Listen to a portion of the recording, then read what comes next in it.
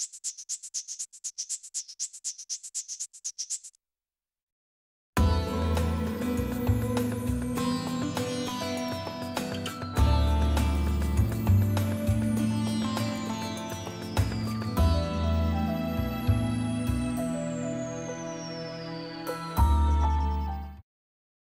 my name is Marika, and I'm the administrator with Hospice of Missoula. Thank you guys for coming tonight. I'm going to turn off my radio here. I wanted to just briefly talk about how community conversation goes. We have a couple sort of guidelines. I hate to say the word rules because I'm kind of against rules and I break them all. And we have two great facilitators. So let's just start with how we sort of go through community conversations. There are a couple of things that I think are important, and I always have to get them again from our awesome chaplain, Greg Rallo, who gives me the rules. And he says, when you're doing a group conversation, it's really nice to think of four things. And the first one is to listen deeply. And this just means not to be thinking about what you will ask or say next, but just to be really attentive to what everyone else is saying and really to embrace that. So listen deeply is important. Number two is to speak from the heart. So again, not feeling like you have to have a right or wrong question, that anyone will be judging what you say. It's okay to just say whatever is in your heart, and that's okay. We'll accept that here. Third is to be spontaneous. So if there's something that comes off the top of your head and you want to ask it, don't feel like you have to second guess that. That's okay here too. So be spontaneous in what you're talking about. And the fourth one is to be brief. And sometimes that's a little bit hard, but there are a lot of people that may need to share, so just try to be concise and to be brief and know that you'll have another chance to speak if you have more questions or if there are things that come up for you. So everyone who agrees, raise their right hand. Right hand. Yes, you can all stay then. So we have two great people here today with us. Eric is our speaker, and I'll let Anita introduce him. Anita is an RN. She works with us. Her name is Anita Vatshell. She works for Hospice of Missoula, and she has a lot of experience. She said, I'm not afraid of talking about people who don't want to hear what I have to say. She used to work with Blue Mountain Clinic, so she is edgy and knows how to steer a crowd, so behave. But she also does intakes for us, and she's our call nurse. So at night, often if you call, we have a nurse 24 hours a day, and most likely you'll get Anita. So with that, I'll turn it over to Anita, and you can introduce yourself and Eric.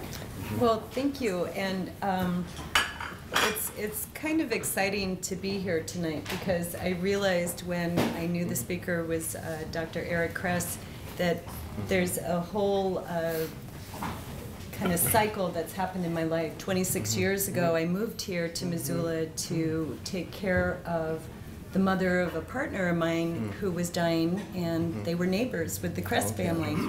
And so that they had hospice, and that was my first interaction with hospice. And to this day, I still remember the impact that that experience had on me, even as not a family member, but part of that experience. And so to tie the hospice and the Kress, and then coming back to now 26 years later being part of hospice and being able to sit next to Dr. Eric Kress, who very recently has taken a very public stand on the aid in dying and compassionate choices, and come forward as a family practice physician and somebody who's certified in palliative care to say that he has participated in providing that service and that care to three of his patients.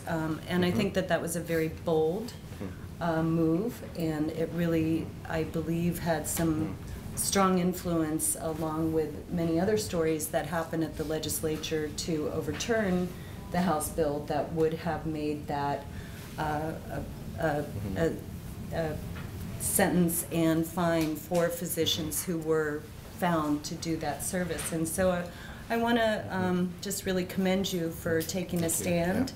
I've known Eric also as a physician in the community for all these years and have a lot of respect, and I'm very thrilled to be here next to you and can't wait to hear what you say. Okay, good.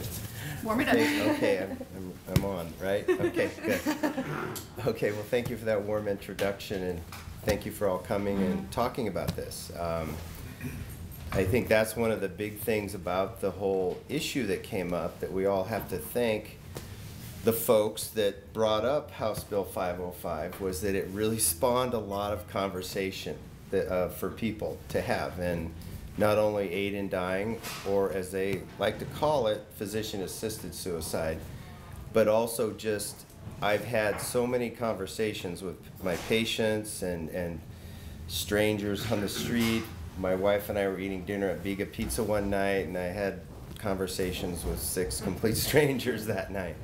And getting your picture in the paper a couple times, you know, kind of allows you to have that conversation. I mean, people know who you are, and they kind of come up and talk to you. So, but it's overall been great that way. But I've also been a better doctor in a way, because I've had more conversations with my patients that should happen, and those are including advanced directive and pulse forms and everything. So there's been a lot of good come of it in that sense. Yeah, my name is Eric Kress. I've been a family physician in Missoula for 26 years, 26, 27, getting to be one of the last ones standing kind of in that realm. So, but I've pretty much been a family physician that you normally go see for high blood pressure, cholesterol, and things.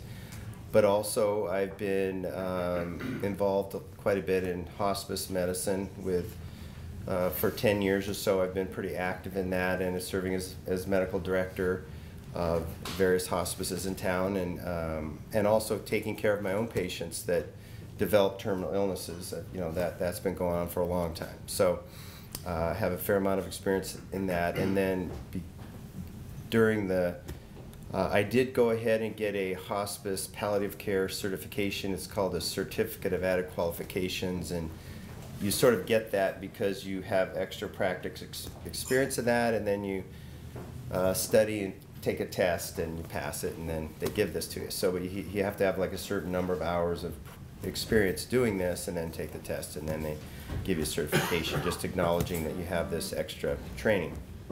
So at any rate, I know it is sort of the whole process of kind of talking about this in a public fashion really came about. I mean, you may look at it as an altruistic maneuver, but I really was all about, I like living in Missoula, Montana. I don't want to live in Deer Lodge. I don't like wearing orange every day. I really, right, I sort of, it was sort of a deal where they started it. And they came out with a bill that would basically say that you're going to jail for 10 years and a $50,000 fine if you even talk about aid in dying. So, okay, that sounds a little un-American, because that is in the Constitution that you can talk about stuff, right? Okay.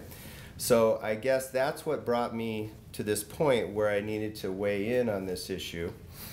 And then when that happened, you know, when you weigh in and you go public, you know, you better do, you know, as my son has heard me tell him numerous times throughout his 23 years of life, you only have one chance to make a first impression.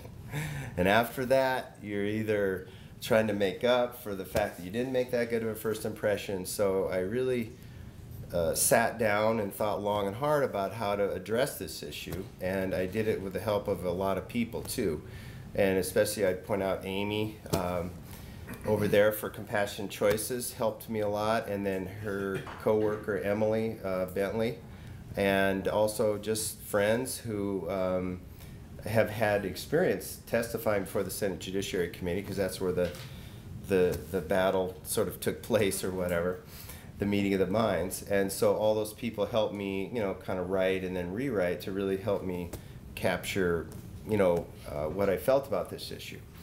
So, and in that sense, it came to be a lot of publicity for me, but it, as I would like to explain tonight, it's really about what patients want, what patients need. It's not about what Dr. Kress wants or needs. It's, so I've become sort of the poster child for the issue, but the whole issue of why I did this is really not about what's in it for me. It's really about what's in it for patients, and it was a patient directed decision. It wasn't a what does Dr. Kress want to do so he can have, it wasn't about Dr. Kress, it turns out. It was really about what about this patient. And also what is legal to do in Montana, because that is, we do have a situation where our Supreme Court got together and deeply considered this issue after a long period of time, and they voted to say that a person can legally make a decision to take a medication at the end of your life to relieve your suffering, and that's within the rights of your individual rights. So sometimes when it wasn't just Dr. Kress deciding this is legal here. This is also the Supreme Court of the state of Montana, which is elected by all the citizens of Montana. And they also said that too. So this, rather than, like I say, I feel like this is part of the decision that I just want to explain that I really don't feel like a maverick, like I'm just doing something crazy or on my own or out of what's really legal to do in Montana and what patients asked of me to do to help them with their battle with a terminal disease that they were going to lose.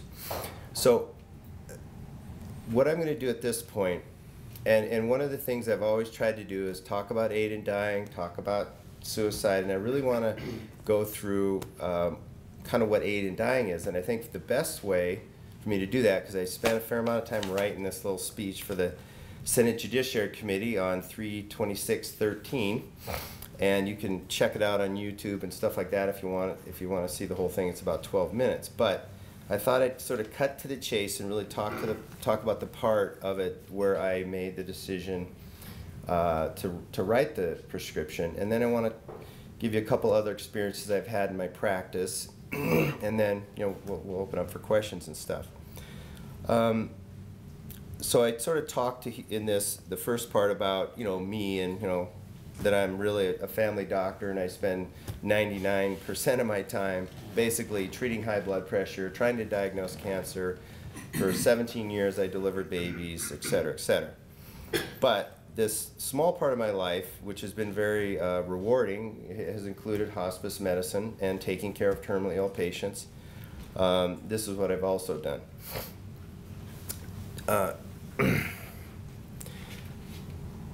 Today I'm going to give you a glimpse into what it is like to be on the front lines of palliative care.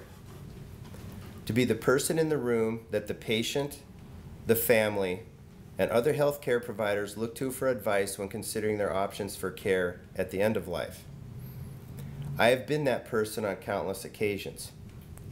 Most of the time, compassionate and time-tested palliative care treatments from hospice healthcare professionals will be all that is needed to guide the person through their dying process in a comfortable fashion. For some patients, however, this will not work.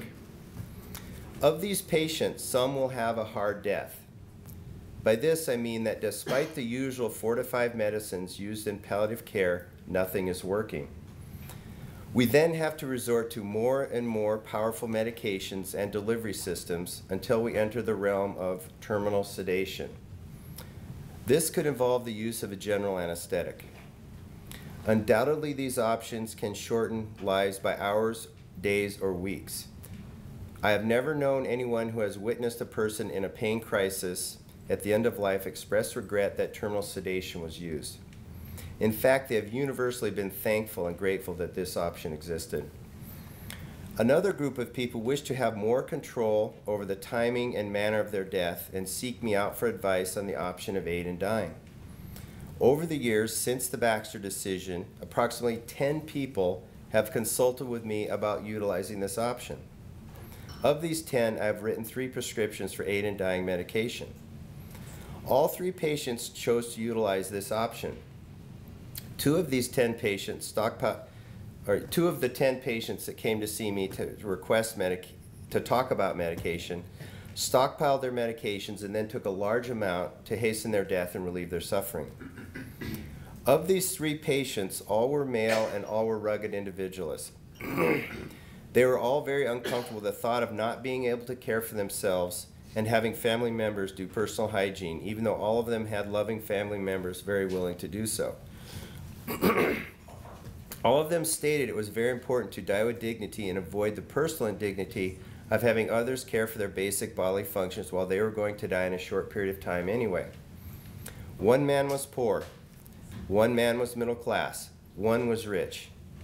2 had advanced esophageal cancer. 1 had ALS, Lou Gehrig's disease. All 3 had more than 2 doctors who had rendered opinions that they were terminal and had plentiful diagnostic testing confirming these opinions. All of them were of sound mind and knew what they were doing. None were depressed. All of them expressed that they had no wish to die. They all loved life and would much prefer to live, but not in the miserable condition that their terminal disease was now dictating them to have. Soon after the Baxter decision, a man with terminal and advanced ALS asked to see me.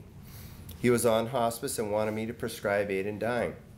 He was a wealthy, self-made man who had been incredibly active both in his profession and outside activities. The court decision being new, I was hesitant to write a prescription. This man was not used to taking no for an answer. I needed time to think about it. He dressed me down like a Marine drill sergeant. Since he could barely speak in a whisper, he spoke with his eyes and wrote down profanities to make sure that he communicated to me that I was a coward. This once proud man used to be well over 6'2" and 200 pounds of muscle. He had been completely self-reliant. He had now been reduced to 120 pounds of skin and bones. He had a tube feed but still choked quite often and could not walk. Despite this, he kept trying and was falling constantly. He would often be found weeping and bemoaning the miserable fate that had befallen him. On a daily basis, he begged his wife for medication that would end his suffering. Several weeks later, he managed to stockpile enough of his narcotic medications to put down his feeding tube and end his life. But this man had affected me. What kind of man or doctor am I? Am I just going to sit idly by watching a proud man suffer and die and not do anything? Or, Dr. Kress, are you going to be a man of your convictions and be brave and do what it takes to help people at the end of life? I spent many sleepless nights after this patient died pondering this question. Sometime after this, a patient of mine was found to have terminal esophageal cancer. He asked me for an aid in dying prescription. He wished to have it available for when his suffering became severe. After meeting with him on several occasions and making sure of his appropriateness to have aid in dying, I wrote him a prescription. He filled it.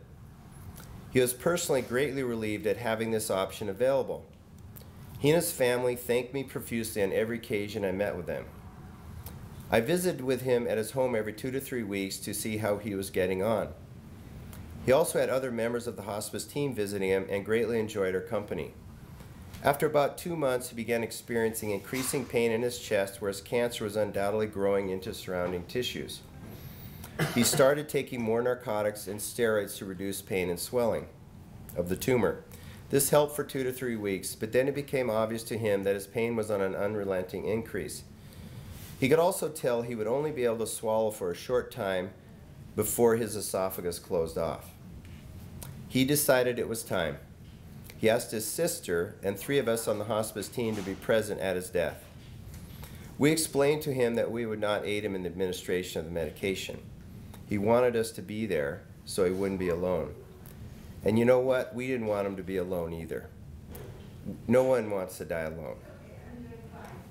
He prepared the medication by mixing the contents of 100 capsules in 8 ounces of water and some cherry syrup. Then he opened up a bottle of his beloved Guinness and insisted we all join him in a toast. He then thanked me again for having the courage to write this prescription when many others will not. He then told me if there's anything I can use from his case to further the cause of making aid in dying available to others, that I please do so. Then he sat in a comfortable high-back chair. He drank the medication. In 1 to 2 minutes, his speech was slurred. In 2 to 3 minutes, he was asleep. His respirations had stopped in 5 to 6 minutes. In 12 minutes, his pulse was absent. and he had no heart sounds. All of us present at his death were amazed at how peaceful his death was. I had no sleepless nights after this man's death. In fact, I am proud that I had the courage to do the right thing for him. The rest of it just goes on and talks about how, you know, we shouldn't throw doctors in jail and so forth for doing this. But at any rate, I wanted to give you this story because that is the story of what happened that's how my progression of being reluctant to prescribe the medicine and say ignorant of the legality of it, and since then I have researched it and talked with experts on it enough to feel very comfortable that it is a legal thing to do.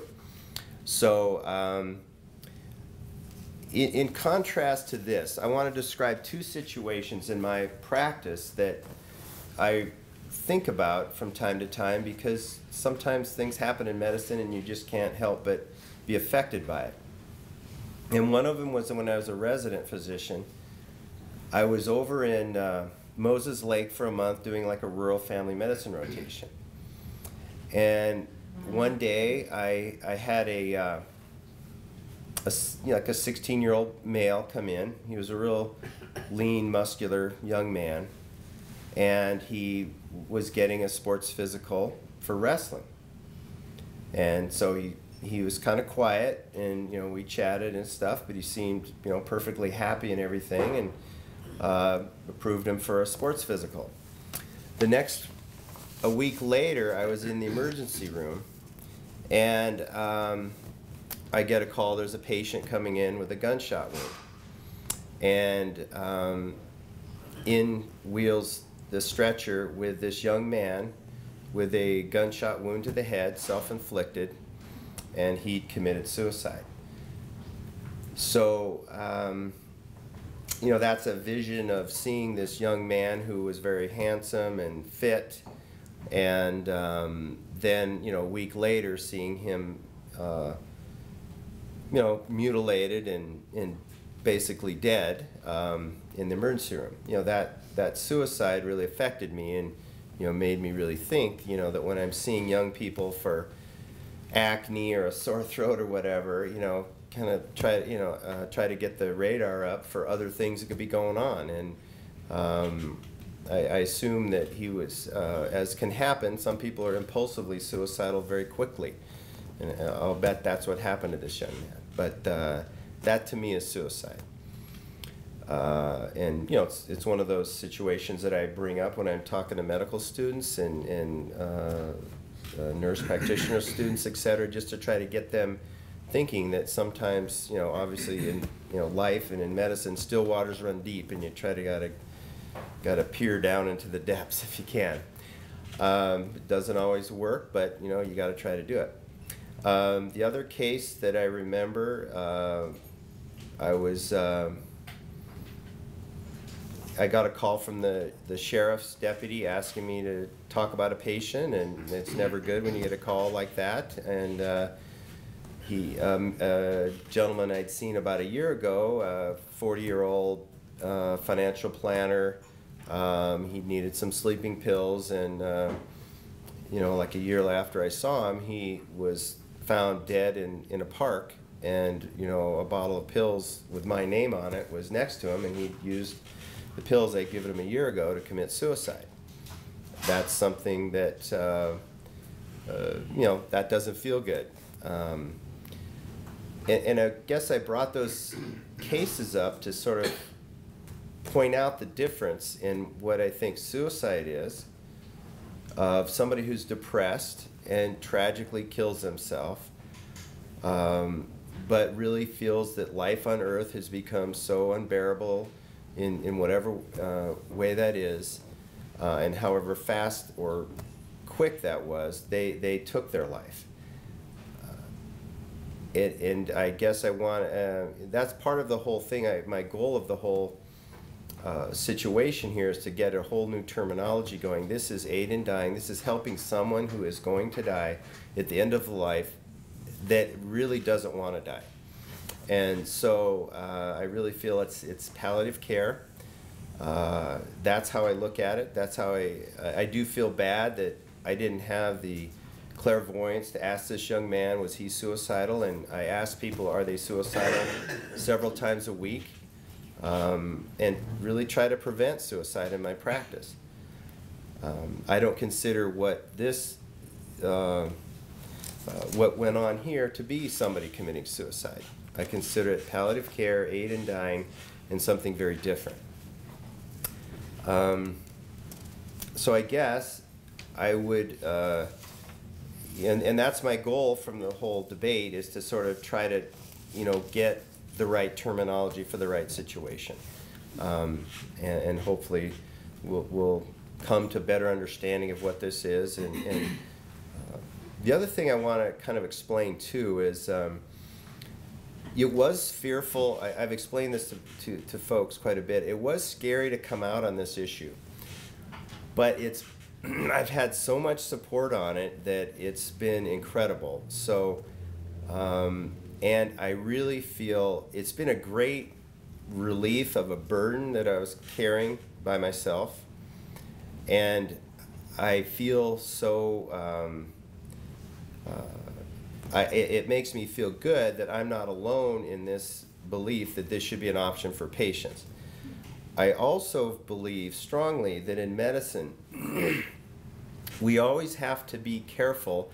Doctors shouldn't be trusted with all these serious things to make the right decision themselves all the time. Doctors make the wrong decision sometimes. And my example for that is going to be Michael Jackson's doctor.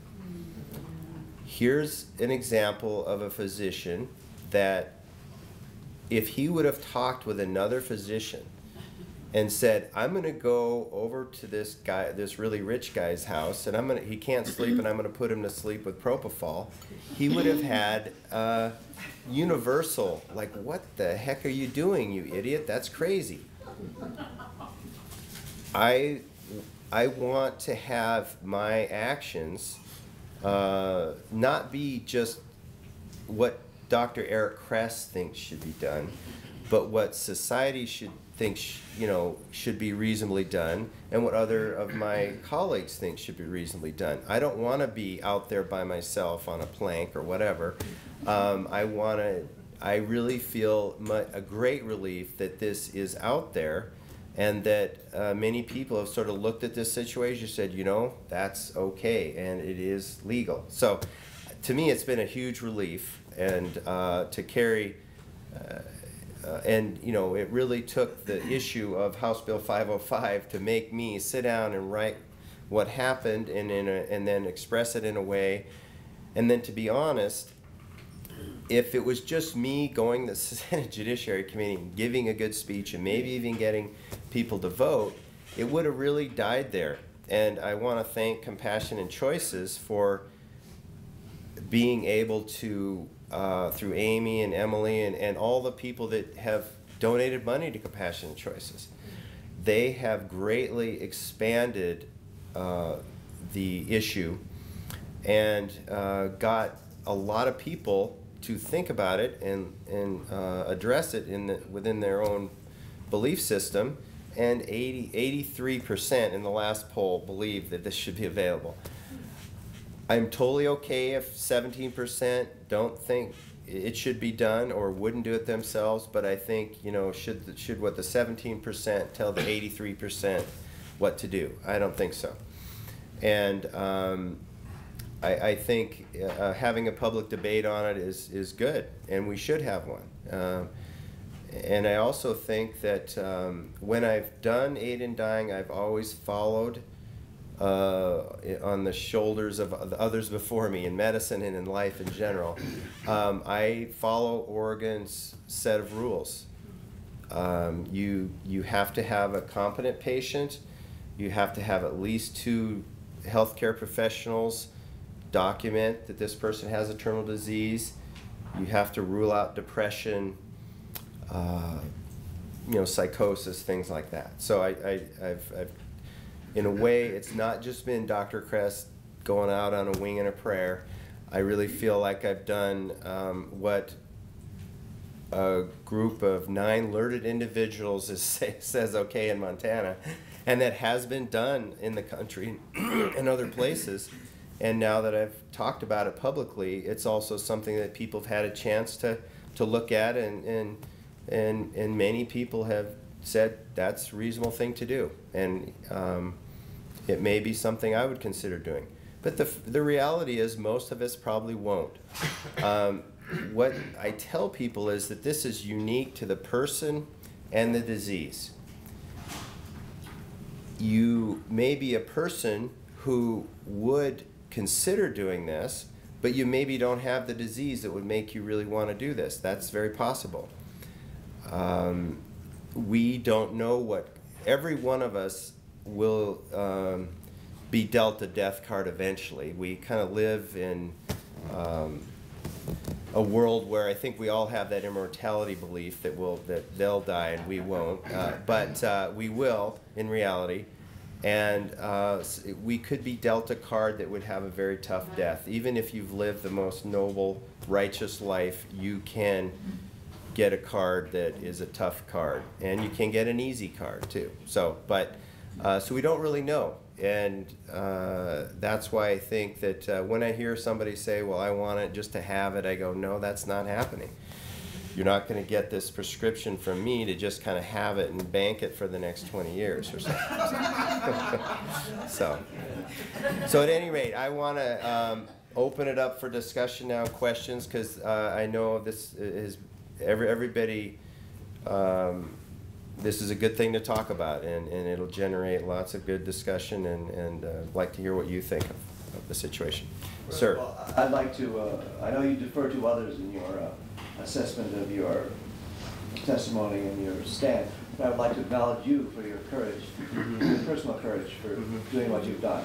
But my real question is, what's the federal statute with regards to this kind of... I don't know. I'm not sure. I think it's something that has... I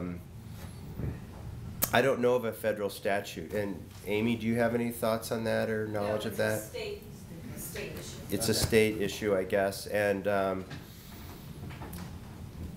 the other thing is, there's sort of what does the House of Medicine say on it?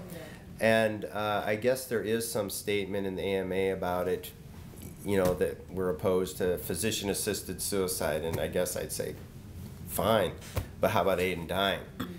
Let's talk about something different here. I'm opposed to doctors writing prescriptions to help people commit. Does it become semantic in a certain I think it has in a certain sense, and I think we gotta, I think that the trouble is many people refer to assisted suicide as this. And so we have to deal with the words as kind of one and the same. So I'm just going to take every opportunity to say we're talking about physician-assisted suicide, but I consider it aid in dying, and I try to bring up these contrasts and just kind of get people to really understand that this is aid in dying more than it is physician-assisted suicide. So I think it's just obviously if you look at how these things play out in the press, if you can light some buttons if you say physician-assisted suicide, and you can throw some cold water on that by saying aid in dying. That's okay, So it is a bit of a war of beliefs and terminology and what works, and in reality, there's like the 5% over here and a 5% over here, and then there's a big middle ground, and the middle is kind of not always thinking about it every day or anything, but you try and kind of win your argument to that group of people in the middle, and I think that's sort of what goes on. And so when most people understand what this is, and when I learned what it really was by being in the room with a person asking me for this, that was a person who learned along the way too. It wasn't automatic that you knew what to do or what to think or what. And so I think I do think though that medicine. I think medicine, as often happens, will be led by society on this issue, and the converse won't happen. And I give one example. I'm on the board of trustees of the Montana Medical Association, and a ER doctor in Helena came up with a good idea that we should pass a resolution that patients should get a pulse form and an advance directive and everything. And I said, okay, they passed it and everything, and they discussed it, and but then they didn't do anything. So it dies in this little obscure committee, and it never goes anywhere. And I guarantee you they're not going to cut a $200,000 check, which Compassion and Choices did, to publicize this issue. So they are going to be ineffective on this issue, and they're not going to be a player. And I think that's probably going to happen with aid in dying, is when they see for 10 years that 80% of people believe that this should be something that'd be reasonable, then medicine will go, well, let's have a resolution that it's okay now. But it's not going to happen that the House of Medicine is going to say, get out. If it was 80% of people were against it, I guarantee you they wouldn't battle upstream and say the converse. So they will be led by society, and I doubt if they'll lead society on this issue. Go ahead over there. Kress, I'm curious, you mentioned the 17% kind of approval rate, if you will, among the population. I'm curious about the physician population here locally, whether you've received support in that great a number for them or not. Not so much. No, it really, I would say they're very... Who do we need to talk to for you? Well, it'd be good to get... I haven't... I've had some physicians that have definitely been very supportive. Dr. Steve Speckert, and he's been great.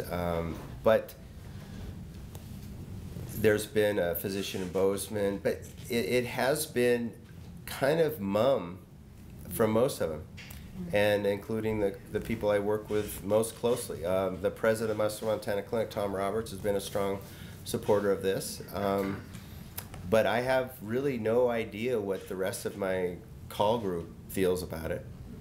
They haven't really wanted to talk about it, and I've sort of given them a couple openings, like, yeah, we just had to go to Helena for this thing on aid and dying, and oh, okay, you know, then just kind of gone. So it is kind of strange. I think that it's been amazing how many people want to talk about it, how many people have come up on the street, and how many patients want to talk about it. And it's been kind of a little bit amazing how little my colleagues have wanted to talk about it. I don't know if I'm kind of radioactive or what, but I guess that's kind of the response I've gotten, and you know. It's just kind of is what it is. I'm not saying it's good or bad. That's what it is. So here I am talking to all of you, and I really haven't had a big conversation with the rest of my colleagues that I interact with. Kay, you have something there? Eric, number one, what is the definition, your definition of terminal? Mom's 89. She's almost completely blind with macular degeneration. She's deaf. She can scarcely get up and move around. All she wants to do is die so she can be with Dad. She asks me dang near on a daily basis, isn't there something you can give me? Don't you have a pill? And when our neighbor, Barbara, died, she said, when is it going to be my turn? She gets mad when somebody dies. When's it going to be my turn? Well, heart failure and oxygen and She's in congestive heart failure. Mom really wants to die. She really does. She'd just love to be able to go to sleep and not wake up the next morning. Is she a candidate for... Well, I think that I do tell people that I would be willing to look into a situation for other patients that would consider this. But I certainly I always tell people when I first talk with somebody, and I spoke with somebody on the phone from, eastern Montana today actually about it, and I said, one of the things I want to make sure we understand is I never say I'm going to make a decision until I know the person, until I've seen the person or talked to them and reviewed their medical records. So for any decision, it would never be right for me to kind of just say offhand that this would be appropriate or I would write a prescription. It would have to be done at the end of a serious deliberation over numerous visits, say a month or two. Then I might write the prescription.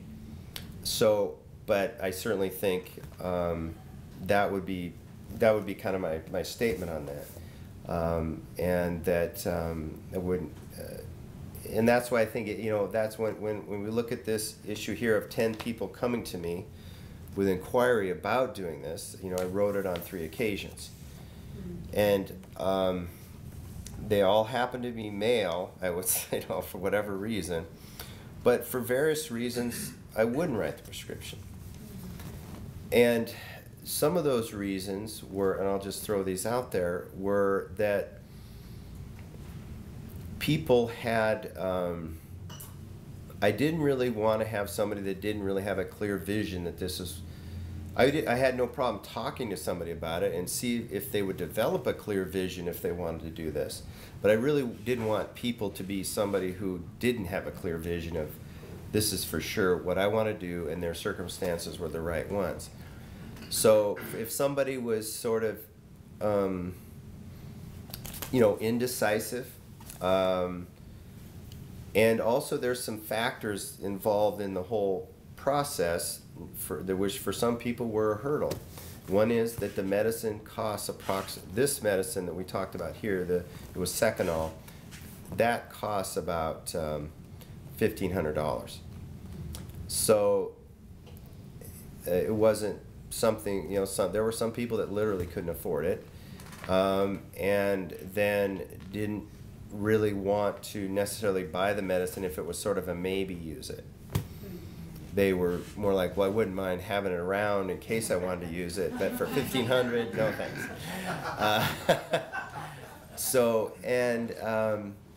I also had a family member come to me with terminal stomach cancer, or a person come to me with stomach cancer that I spoke with her and she was considering doing it, but she had a very strong Catholic family.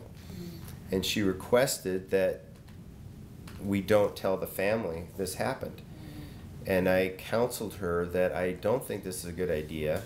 I don't think the last thing you do on this earth should be something that you don't feel comfortable telling your family. And it was really more of I think just counseling her about what her options were, that her pain could be palliated, and like I say, most of the time that can happen.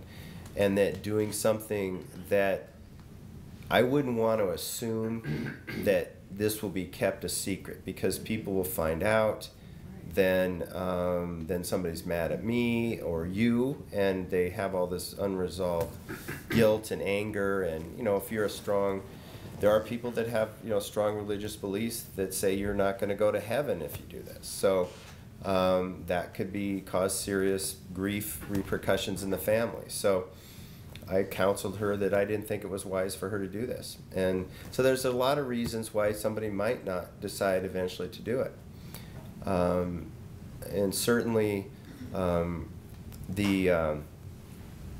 I think there's always these situations that we don't want it to be a hasty decision. If somebody is, sometimes they would come to you and they're going to die within a week or two, and it was really not, this is time for, do what hospice does. They will take care of you. It wasn't time to sort of address all the issues that need to be addressed for me to feel comfortable writing this prescription. Any other questions or anything back there, Kathy? There seems to be this interesting chasm between the idea of administering and the idea of withdrawing. Like a person who chooses to ask the physician for aid in dying measures versus the patient who decides to withdraw food and water and fast, and go that way. And You don't hear a lot about that, you know, in that world, because the same and both is about the patient's choice. But I'm curious if there's any conversation about that in the medical ethics world, or I guess the I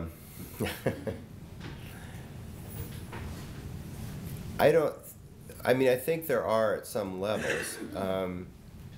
In many ways, withdrawal of medical support, i.e. tube feeding or something, can be very similar, in my view, to aid in dying. But not everybody thinks that way.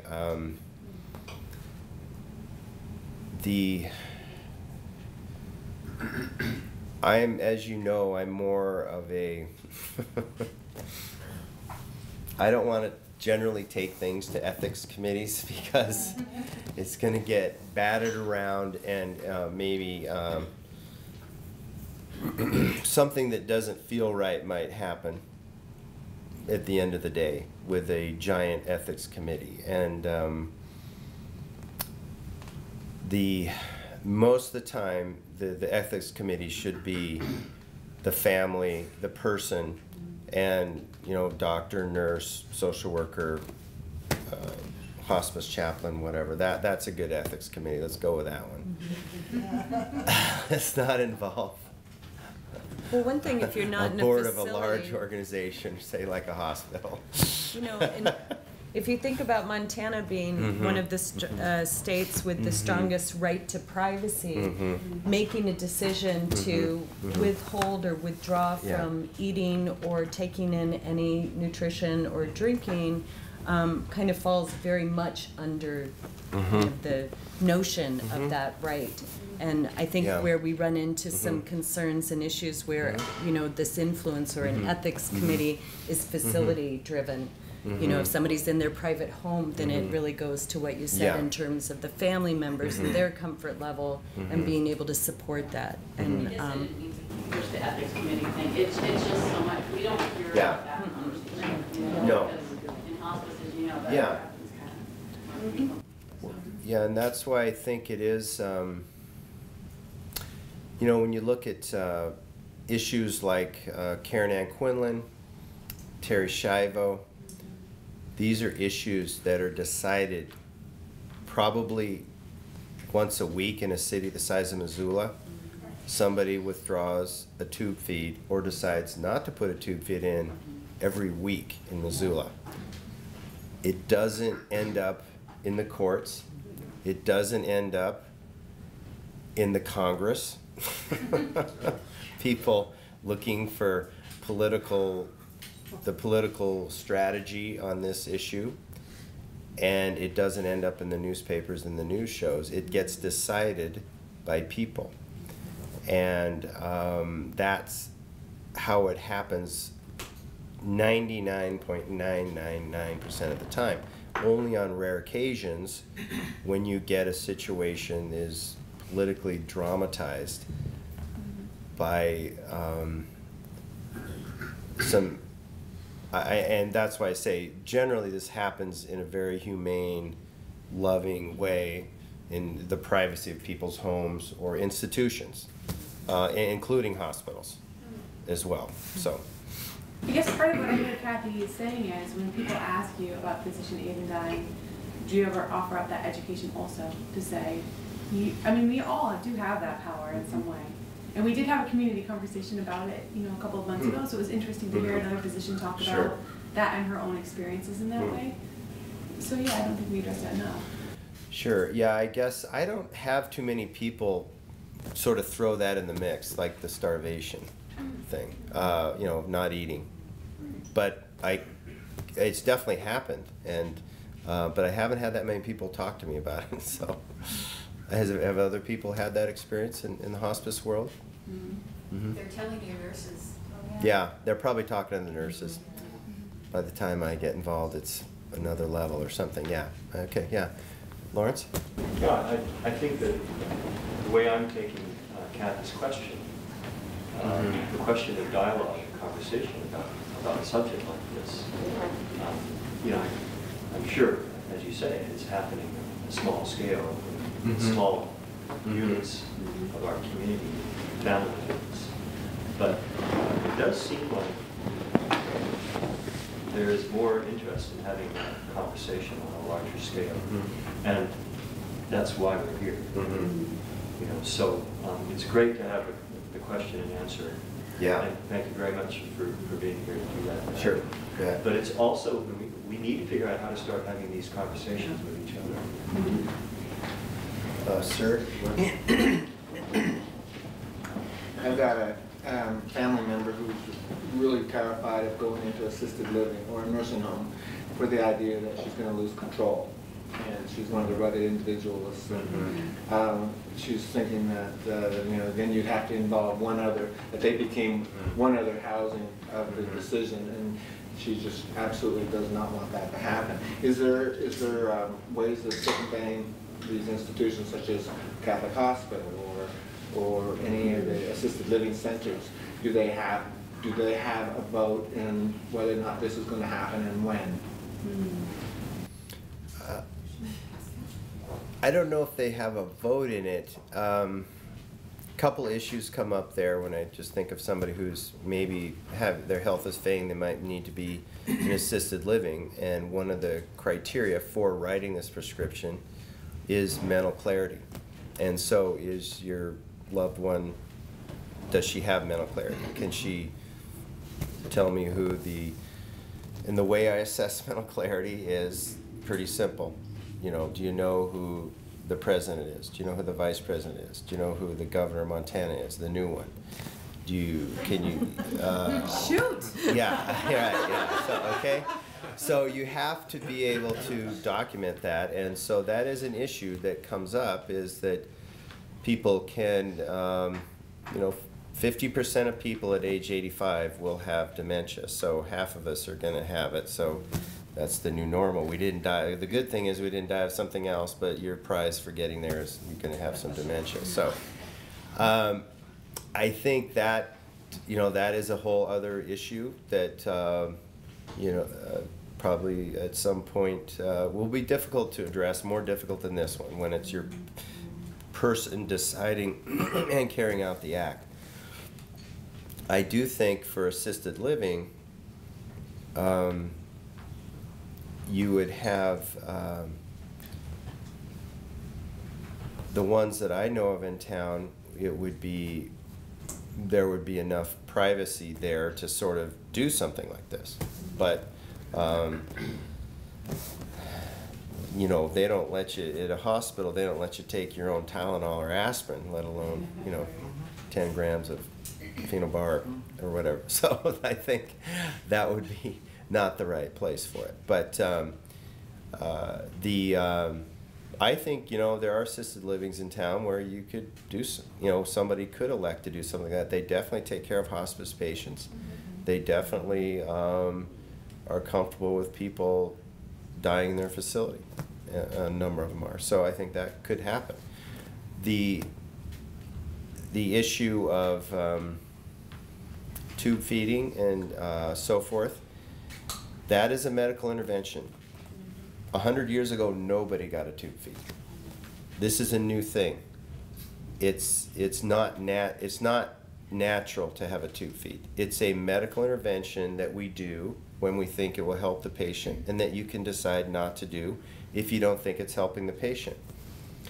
And so I think that some doctors have a real hard time pulling a feeding tube. I don't. It's sometimes a tube feeding, if you have somebody, a common example would be anoxic encephalopathy. Somebody has a heart attack, they're found down, they get revived, they're in the hospital, they're in a coma. You don't know if they're going to come out of the coma. I've seen some doctors do TPN, i.e. IV feeding, but a better way to do it is to put in a tube feed. It's safer, it's less expensive, it works better. And then, you know what, after 2 weeks, no signs of life. This person had made it known that they don't want a tube feed. The family has a surrogate decision maker. has been appointed, you know, then it's this person is, you know, brain dead, then you can remove the tube feeding. And that was the best way to give that person nutrition at this time in their life, and now it's not really indicated, you know, or it's reasonable to withdraw that medical support. That was never something that was on this earth till 100 years ago or so. I'm not sure when they started doing it, but in that range. When that happened to anybody before 100 years ago, they died. That was what would happen. So I think we have to understand that you know, everything's new. And I've had some people ask me, well, why don't you just let people die naturally? And I tell them, nobody dies naturally. I'm not dying naturally. I'm going to live a long time, I hope, and most of you are going to take advantage of medicine to live longer, to live better. I assume there's maybe somebody in here that didn't get a vaccination, but I'll bet you all, more than likely all of you have gotten one. And so you've decided not to die naturally because you've taken a vaccine to not do that. I take medication, so I live longer and prosper and that sort of thing. And we don't drink out of a ditch like a lot of people in the world do, and a lot of kids in the world die at age 2 of childhood diarrhea. They never make it past 2. That's dying naturally. So we've all forgot that we don't do that anymore. We live unnaturally long lives, and we want our doctors and our healthcare providers and nurses and everybody else to help us live longer and live better. And then I think also when it gets life's too big of a burden, we can also look to the healthcare system to help us die better and die with less suffering. Yeah, so go ahead, sir. I appreciate, Doc, what you're doing, sticking your neck out for everybody here. Like you say, who's ever dealing the cards, everybody in this room, I hope you have a good deck. Yeah, right, exactly. I got a little shook up last week when they were talking about how many World War II vets are losing a day. It's up to 1,500. Right, oh yeah. 1,500 a day, so I got a little concerned. Right, yeah. That's why I'm here today. But, yeah, oh yeah. And like you say, you know, if you don't have Alzheimer's by the time you're 85, so I'm 86, so I don't have to worry about it. Yeah, you look like you're doing pretty good there. So you got that twinkle. Okay, thank you. You bet. Do you have a question there? Very briefly, so bottom line, it is legal to have assistance in dying if you have a terminal disease?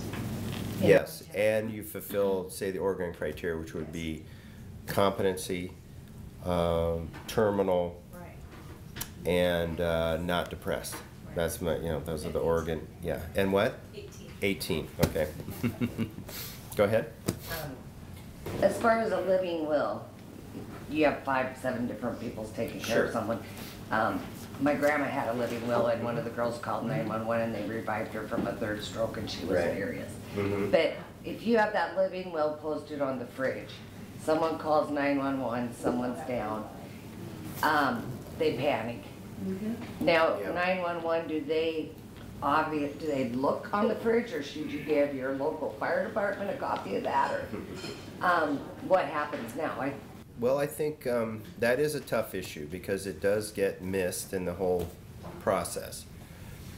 I do think, and we've had some discussions at other meetings regarding this, about, and like I've told people, we have a right to free speech, to own a gun in the Constitution, but why did somebody decide we have to have a code before we check out of this world? Because a code is a medical intervention that is useful in some situations, but for many it's not. In fact, a code is a bad thing to do to a person.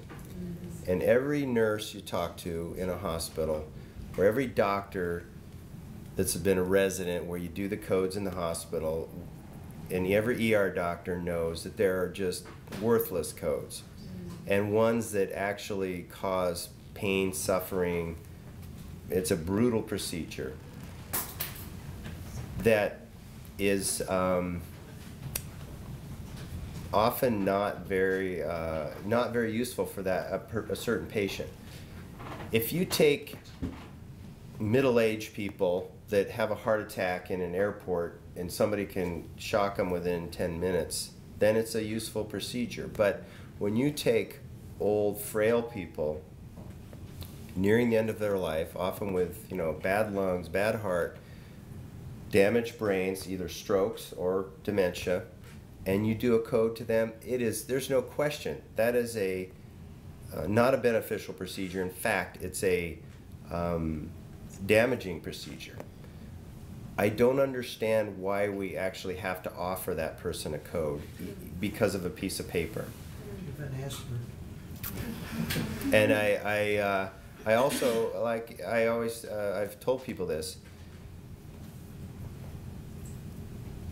people do use clinical judgment on whether to do a code or not. And for instance, if everybody has to have, we got into this a little bit because there's certain issues with regards to whether you could not call a code or not on a hospice patient that didn't have the piece of paper. And my attitude is we shouldn't code hospice patients. Just not do it. We shouldn't offer them this procedure, which is, what if they want to have a code, request you for a code? And I would say, no, we shouldn't give them a code.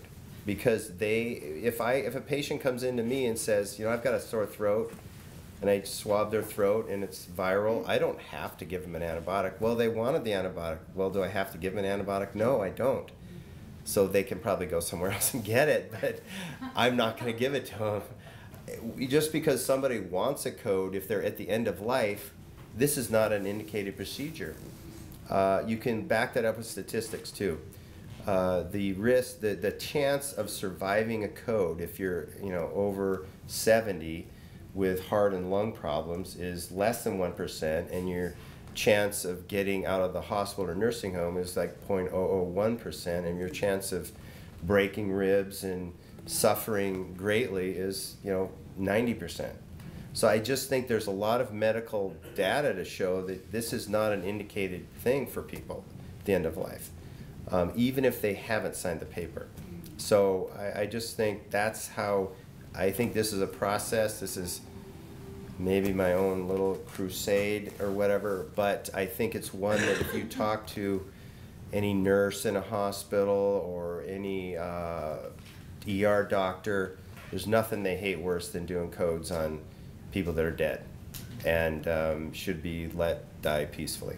So if 911's called, they come, they have to do it. Well, you have to show them the piece of paper if you've got it. Yeah. They won't automatically look somewhere. You got Yeah, and that's why I They should think be trained to do it. They're supposed to.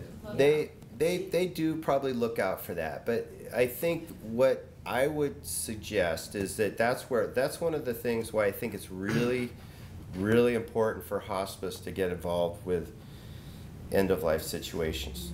Everybody sort of takes a deep breath and says, oh, they're on hospice, well, we wouldn't want to code them. And so I think which is great, because that's actually where this person's at in life. Even if they're not,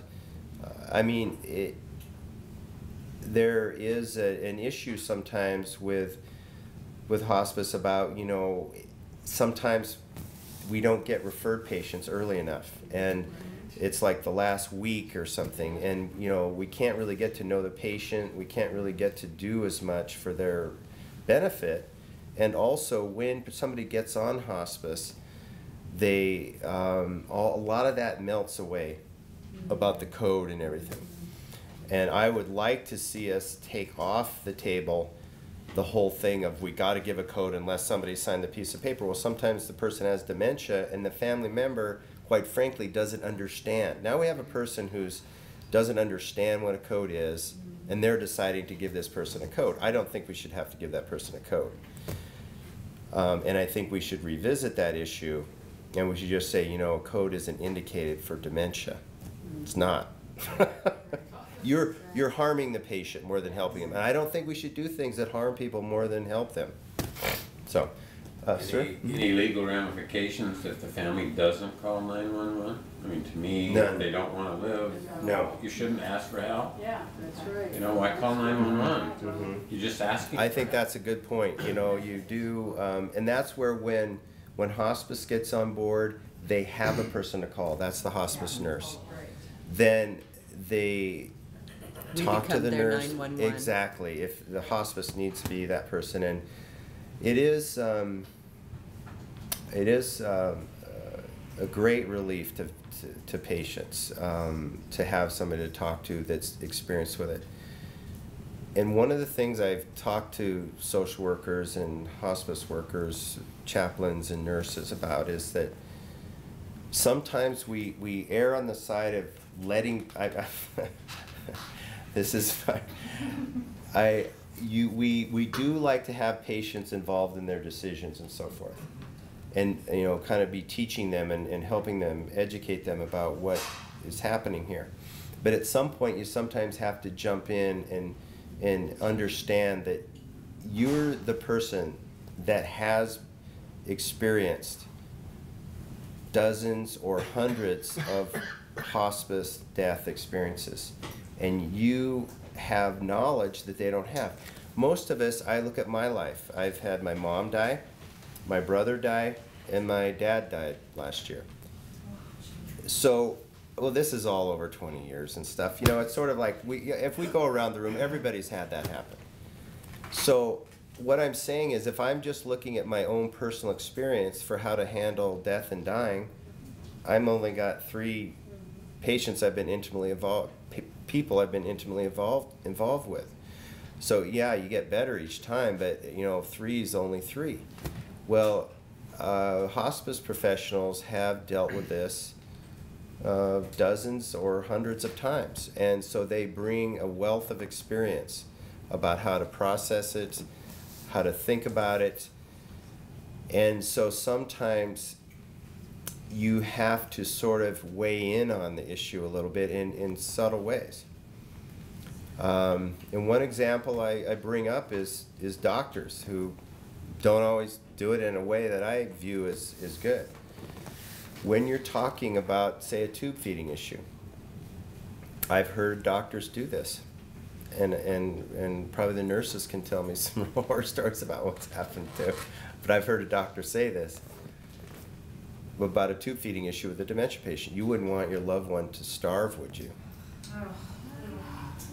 And what if you say, I go through the whole process of talking to him about how tube feeding and dementia hasn't really shown that people live very much longer and they don't suffer, you know, during the starvation process and this and that and everything, and they're not really asking for food or anything. In fact, if you're forcing food in, you know, they just get aspiration and stuff. Sometimes, what if a doctor says this? This is what I say. Sometimes the kindest thing is not to do anything at all. What do you think your percentage of whether the patient gets a tube feed happens or not with those 2 scenarios? You're going to have a patient that really feels strong about not having a tube feed put in their loved one to say, look, doctor, you're FOS, and we're not putting a tube feed in, okay? And so I think that's where you have to understand that you're the person. I've cared for people with dementia and tube feeds, and you know, it's at the end of a brutal 7 to 10 year campaign, and then you're maybe going to extend it 2 to 3 months with bed sores and, you know, aspirations, and you know, you're going to take this person. This is where I think you have to give the person the right information, and here's what I think the right information is. Okay, we'll take your loved one down to the hospital where they don't know anybody, and we will give them a big whopping dose of Versed, and we'll have the GI doctor take a trocar and ram it in your guts, stick a tube in, and then they'll wake up and they will have absolutely no knowledge of where they are, and they'll be totally confused. It might take a month or 2 when these people come back from the hospital for them to settle down to where they're calm and where they aren't shrieking in pain and fear. So this is why I think you have to give all the information on what it means to get a tube feed with end-stage dementia. It's terrible. I think that when you look at all this, if you just say to them, okay, let's just put a tube in, it'd be no problem. The GI doctor will see them for maybe 5 minutes and be gone. And then the nurses, a trocar is like basically a pointed stick that's sterilized that they jab in your gut after putting an endoscope down so they can watch it go into the gut.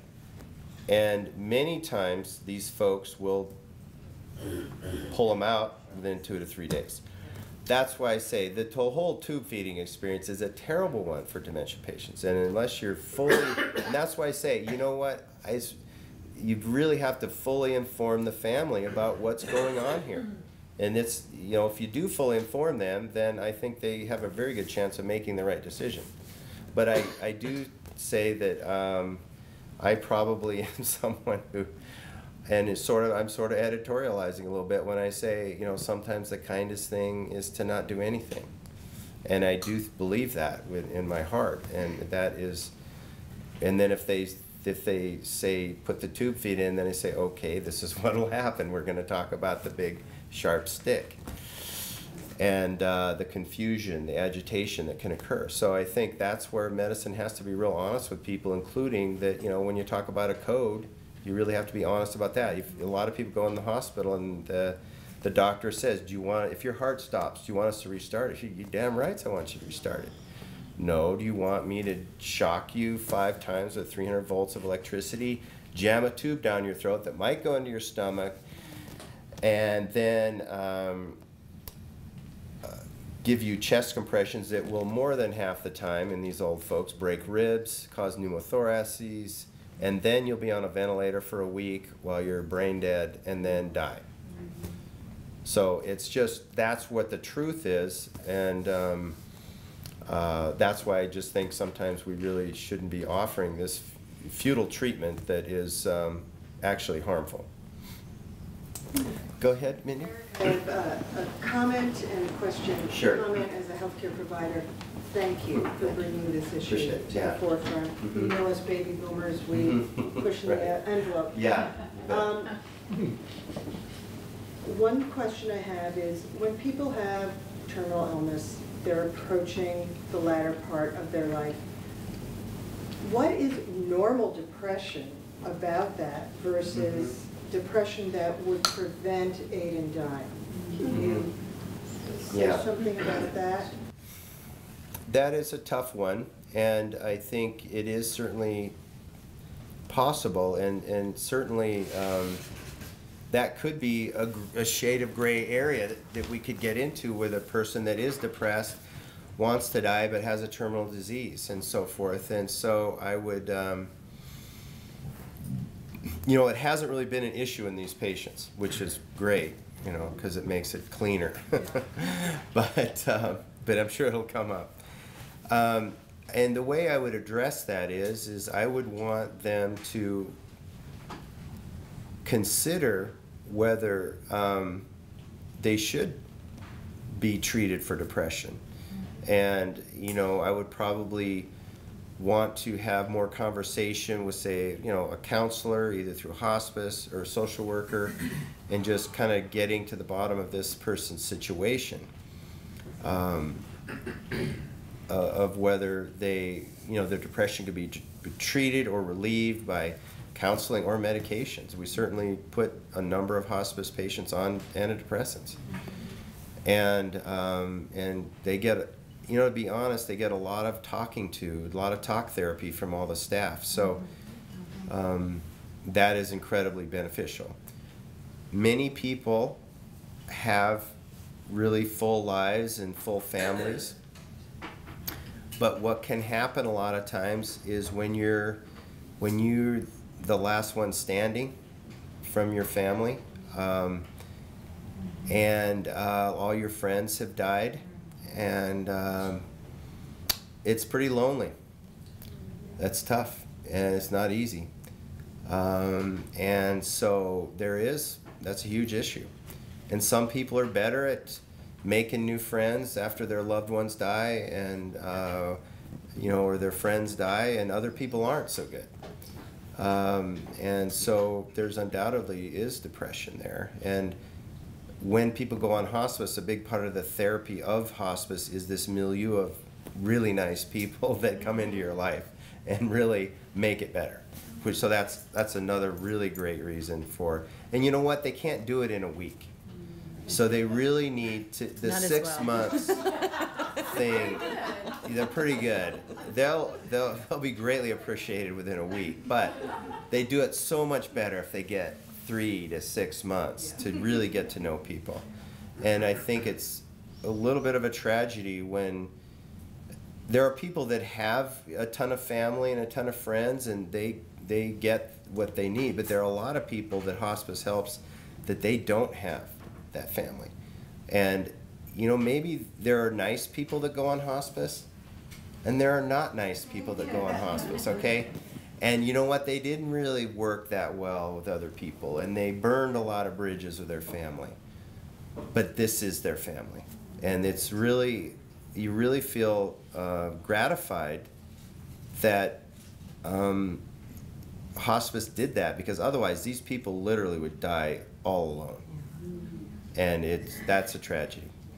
And also many times through the process of hospice, you see people be able to patch up some relationships, and that they could patch up. So that's really great to see. So I think but that would be a concern. I can't say it would make me less likely to maybe write a prescription until that process had happened. So if somebody was like, well, I've got a terminal diagnosis, but I'm not on hospice, and I don't want to talk to anybody, and I'd pretty much say, I'm not going to write it. Yeah, I mean, I can see upon getting the diagnosis of a terminal illness, you're gonna have depression on that. But as they live with that diagnosis, I mean, I imagine that some people come to grips with that and aren't depressed towards the end. But it must be really hard discerning that. It would be. Yeah, and that's one of the shades of gray that certainly will come up, I'm sure. Last question. Sure, With Alzheimer's, okay, we all know Alzheimer's. To me, it's a terminal disease. So early on in the disease, I mean, you're pretty functional and can still enjoy things in life. And if you've written in your advance directive, should I develop Alzheimer's dementia, I would choose to, forego life-saving interventions, etc. But at some point, what I've noticed about Alzheimer's patients is they seem to live forever. Yes. So, and they, in the later stages, cannot make that decision. So then does that become the representative's decision, their medical power of attorney? Not at this point in time. That would be, it's really, the whole premise of the Supreme Court decision was kind of, you have to be in charge of your faculties, both mentally and physically, enough to give the medicine. Now you could, for instance, maybe inject something in a tube feed or something too, if you had ALS or something, but that would be, it wouldn't be something. I do think that when you look at Alzheimer's, certainly these people have sort of screened themselves out. They're not the people that got heart disease at 50. They're not the people that got breast cancer. And so there is a constitution that some of these people have that they don't die young. And so they've sort of self-selected them out into this group, and unfortunately the brain does kind of go on. Also, when we look at these folks, certainly I think if we get a more mature attitude, a more realistic attitude about dementia, that it's common and going to be normal. in the future, whereas it wasn't in the past. Think about, okay, somebody's a little confused. They might have a UTI. Do we want to treat that? One way to die would be urosepsis, or a bed sore gets infected, they get cellulitis. Do we treat that or not? That's many people live through dozens of potentially life-ending illnesses because medicine intervenes. And so I think that's where I think the money is on dementia in terms of treating it.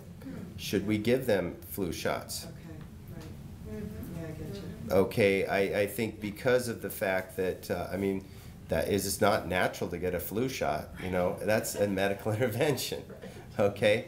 That certainly, but that prevents pneumonia, the old man's friend. And so I think those are issues. If somebody gets a bowel obstruction, you know, with dementia, do we operate? We treat many of those illnesses very aggressively. And we could change the, you know, some of that landscape if we did something different on that. Yeah. So. Right. So patients, families can't make that decision to get physician. Well, the dying, surrogate but they can make decision changes to maker. not have Right. intervention. Exactly. So Exactly right. Yeah. you have some power, but not that one. Right. That's all. Right. Yeah. And so that's when you're thinking of yourself, when you're thinking of 50% of us at age 80, the biggest risk factor for dementia is being old. Right. So as you write in your advanced directives, you know, when you say, when I lose my faculties, do you want to have antibiotics for urine infections? Do you want to have antibiotics for pneumonia? Do you want to be hospitalized? And make that clear if you don't. Sir? Oh, I got been diagnosed with Parkinsonism, so I got frozen foot syndrome. And balls of my feet got peripheral neuropathy, so I can't feel them anyway. I'm losing my motor skills, and I've been warning my family. Some of these days when I fall, I can't get up, and I get a hold of a gun, I'm going to put my hand to it. And so, some of them think I will, some of them think I won't. But at what point would you have to be in more pain, apparently? Well, yeah. Quick as I told my family doctor, as quick as my foot quits moving in mid-stride when I'm walking sometimes, that I'm going to seriously consider getting out of the picture. And he asked me, he said, well, George, are you depressed? And I said, no, I don't think I'm depressed. I said, I'm damn frustrated. He said, that sounds much better because I've been very active. Yeah. I've hunted for 50 years, skied for 40, and ran for 40. But to me, to not be able to walk is not being alive. And so, to me, it's a big advantage to me to know that I'm not going to outlive my money unless I have a stroke or get paralyzed. Because I'm not gonna wait for the disease to take over and shut down every damn part of my body. Well, sir, I wouldn't really, at a public meeting, I wouldn't make any kind of decision, okay? But there can be, certainly dementia is one of a number of many neurodegenerative diseases which people will die from, including Parkinson's, ALS, you look at, what is it, Huntington's disease, there's different types of dementia they figured out now. So I think that there will be a sort of, this could be a situation where I could see potentially somebody with Parkinson's getting a prescription for the medication. Whether your case would be appropriate or not, I certainly wouldn't want to make any statement on that tonight. But it could potentially be a situation where it could. It is one of the facts of Parkinson's that there is frequently a dementia that does develop with it at some point in time that, that could make that difficult. I had a pacemaker put in 3 years ago, and the nurse came up to the room and said, "Mr. Lucker, you ever consider hurting yourself?" And I said, "Yeah." She said, "How often?" I said, "Every day, because my cardiologist told me that if I was going to commit suicide, I had to make it look like an accident." Well, if you're going to make it look like an accident, you've got to plan it every damn day, don't you? Yeah. I said, "Boy, Yeah. I had a psychiatrist up there, and I had a health service person up there. And, but I know I shouldn't have shot my mouth out, but I didn't. I didn't Well, shoot my mouth you know, it's good you I did just it. tell people like it is. Yeah, no. And, you know, I think that is one of those things where certainly, you know, and one other thing I just want to bring up one other thing that, you know, your situation kind of brought up to me was that, and I think this is going to be sort of a process that hospices will go through, but that I will probably be, you know, urging them onward. And that's whether or not to be present for the death of somebody that were to take medication. And it is a political reality that you know, it's sort of like the whole thing of an individual has a lot more sort of freedom to think and make decisions than an organization does, because an individual, like a doctor like me, or you, a patient, has way more ability to come to a decision about what's right for them. But an organization has a lot tougher time. That's always going to be the case. So a hospice is a organization of a lot of people, and they have a lot of different masters, including Medicare and board members and so that whole thing can get very convoluted. So I don't necessarily expect a hospice to, you know, the other thing is a hospice wants to be open to everyone. They don't want to sort of, when they become, say, a pro-aid and dying hospice or an anti-aid and dying hospice, they may preclude their hospice, some people that wouldn't come to them, and they want to help people of various, they want to help, you know, Buddhists and, you know, they want to help neo-Nazis if they get a terminal disease too. They want to help the whole spectrum. They don't want to leave people out of the benefits of hospice. So it becomes very difficult to sort of maybe take a super strong stand on aid and dying, and I don't expect them to. It's kind of like asking the West Montana Clinic, a group of 50 cats, you know, that you're trying to herd, to make a decision on that. It's just going to be total dysfunction, a lot of scratches and bleeding, and, you know, really going to be ugly. So maybe you don't even want to go through the process of doing that. And that's probably true for this situation where, say, Dr. Kress, I've been in the place and time that got me to this decision to write it, but not every doctor is going to be that way, and that's okay. Not every patient is.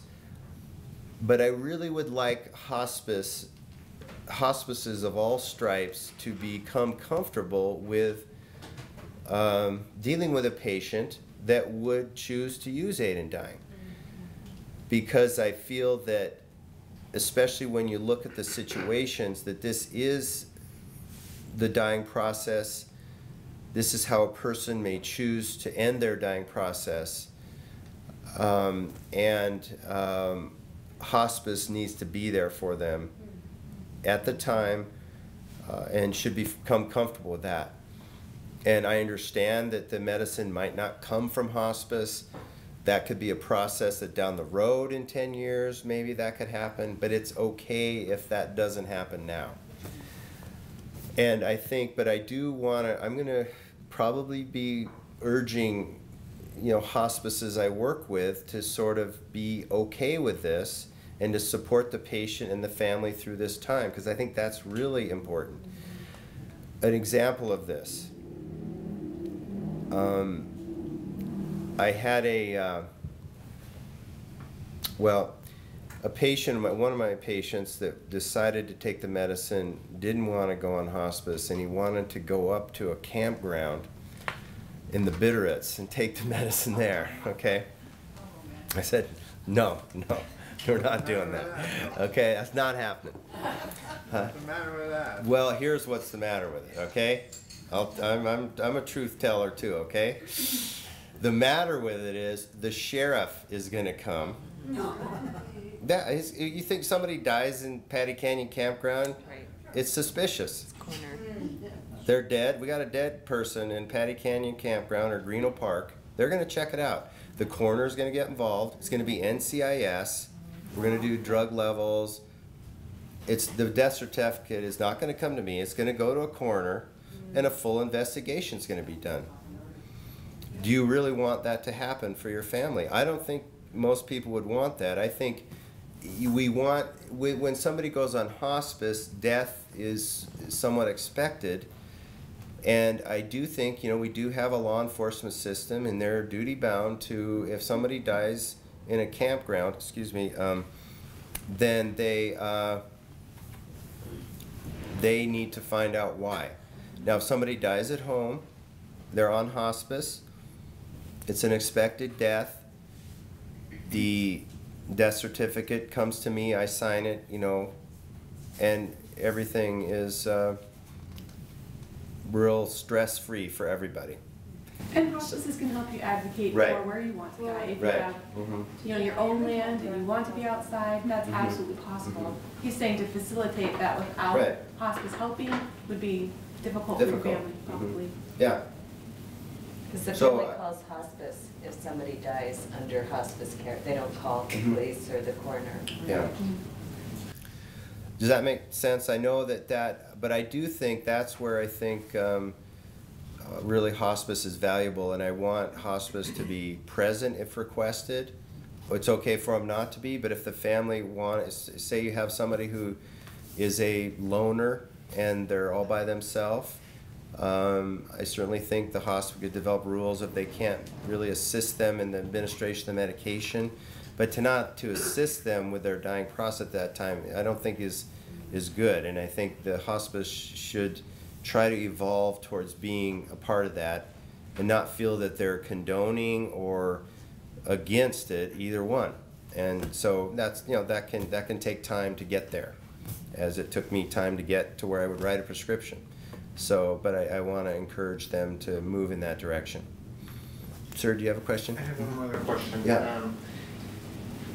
You mentioned peer review sort of for, you know, like you're making a decision that's, you know, am I doing the right thing? Yeah. Which is an incredibly powerful thing. And I also know that you're probably kind of alone in this medical McCarthyism that goes on here in this state. And I live in the rural parts, and I work with rural physicians and whatnot, and we've spoken about this, and they squeamish. It's obvious, even after the ruling of 505, you know, people are going, you know, it might be today, but tomorrow the feds are going to come and, you know, pick us up. I mean, there's a lot of paranoia still. And so how then? You know what? It's good that they're talking about it, though. So that is good. Here's what I've done. I've talked to the preeminent legal expert on that. His name is Mark Connell. And he is the one that prosecuted the Baxter case. And I've talked to him numerous times. And it took me a while to feel comfortable too. They haven't talked to him. They haven't taken the time to go do that. I kind of understand that. And they've also gotten letters from Montanans against physician-assisted suicide saying, this is not legal, you're going to get your ass thrown in jail. Or prosecuted for murder. They've gotten letters that say that. So they are understandably living in a world of fear. McCarthyism almost. Yeah, exactly. And I think that that degree of fear is not an accident. It's something that Montanans against physician aid in dying have fostered and tried to make happen. And it worked on me too. And you know what? I got really involved, and I talked to Mark Connell and other experts on the law in this area. And I also I've talked to coroners about it and so forth. Who's Mark Connell? Is he a physician? Mark Connell, he's an attorney. An attorney. Mm-hmm. For the state? No, he's a private practice physician who took the Robert Baxter case through the levels of the court to the Montana Supreme Court and argued it there, along with Catherine Tucker, who's the national attorney for Compassion Choices. So they are legal experts on it, and I've talked to him enough to feel that this is okay, you know. So I've had that benefit. But it's taken me time, and it took me, you know, going out of my way to do it. And it was patient generated because, you know, I had these patients kind of I've gone through, not to mention I've had a more intense hospice experience than they've had too. Mm-hmm. I think you had a question. Go ahead. You bet. What's your name, sir? What's your first name? George. George. For your family's sake, my son shot himself in the head. And you want your family to be able to say goodbye. You want them to know when this is happening. And you don't want them to see that image in there for the rest of their lives. You know, something like Dr. Kress, when the time comes, your family can say goodbye, kiss you on the cheek, and be with you. You know, don't fall through the plan. I didn't have a choice 2 years ago. I could buy myself a brand new four-wheeler, and I had a track on it. I went up on it, not 6 miles away. I pulled it up and stuff, tried to climb back, got stuck. So I bought my machine from 2:30 in the afternoon till 9:30 that night. And I realized I wasn't going to get it out. So I started walking off the divide, and the highway, the sign says 11 miles. But I took 2 shortcuts, so I probably cut it down to 8.5. But I started walking at 9:30 that night, and I got down to the road 200 yards from my neighbor's house, 8 o'clock the next morning. And I fell 100 times coming off on that hill. And so I figured that if I've always been a gun lover, and I don't believe in shooting yourself, but it may come to the point to where I won't be able to do anything else, because the only thing I can see if I'm going to die legally is just to take my four-wheeler and go somewhere where I know I can't get out, or go out sometime in the wintertime, because on top of all my other problems, I got Raynaud's syndrome, so I only got 3 to 8 minutes when it's 10 above. And my fingers don't even move. I can't even undo a zipper or nothing. So I'm going to die anyway. So I'm not going to quit running my four-wheeler until I have to, because they're my feet. Yeah, they're my feet.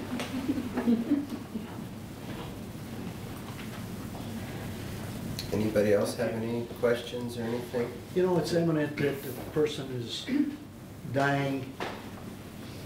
You should be able to make your own choice on what you want to do.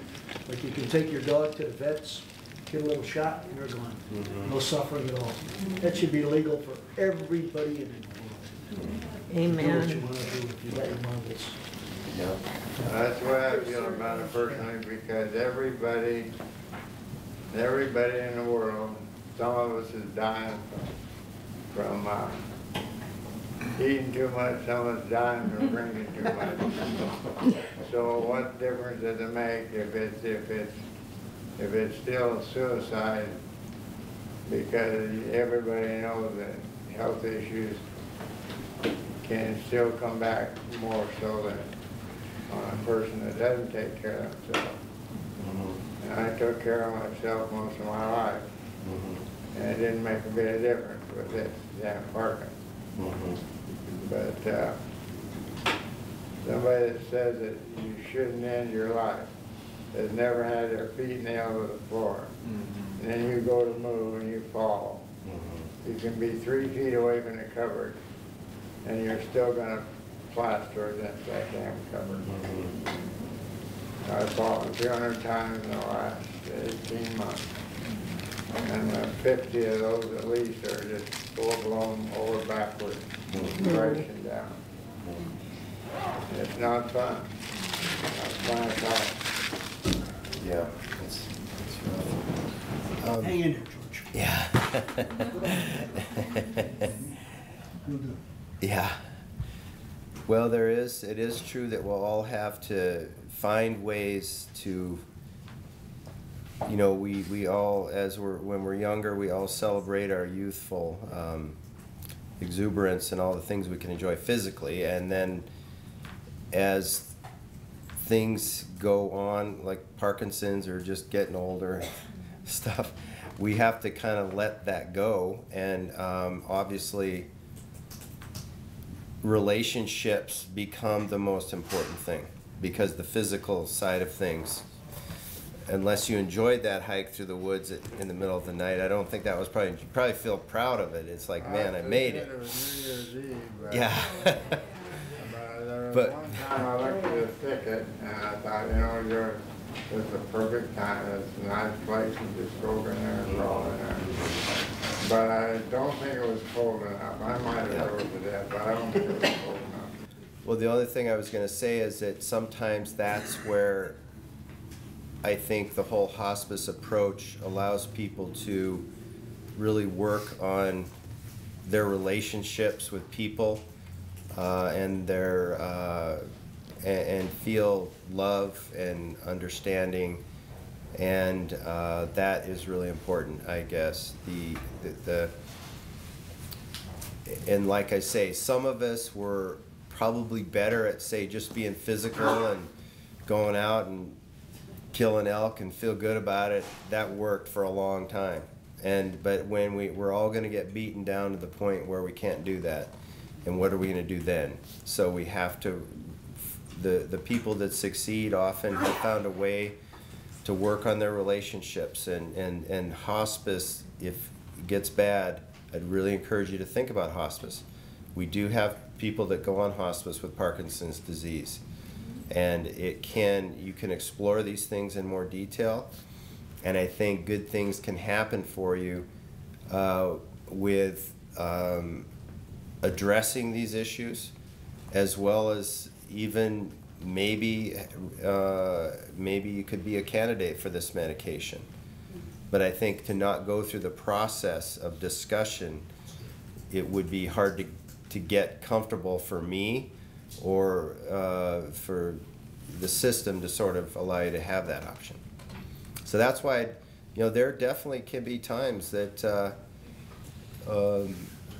they make you sign a statement that somebody's going to die in 6 months, but I've signed it numerous times and had people get off hospice, and if they were going to throw me in jail for that, they would have done it a long time ago.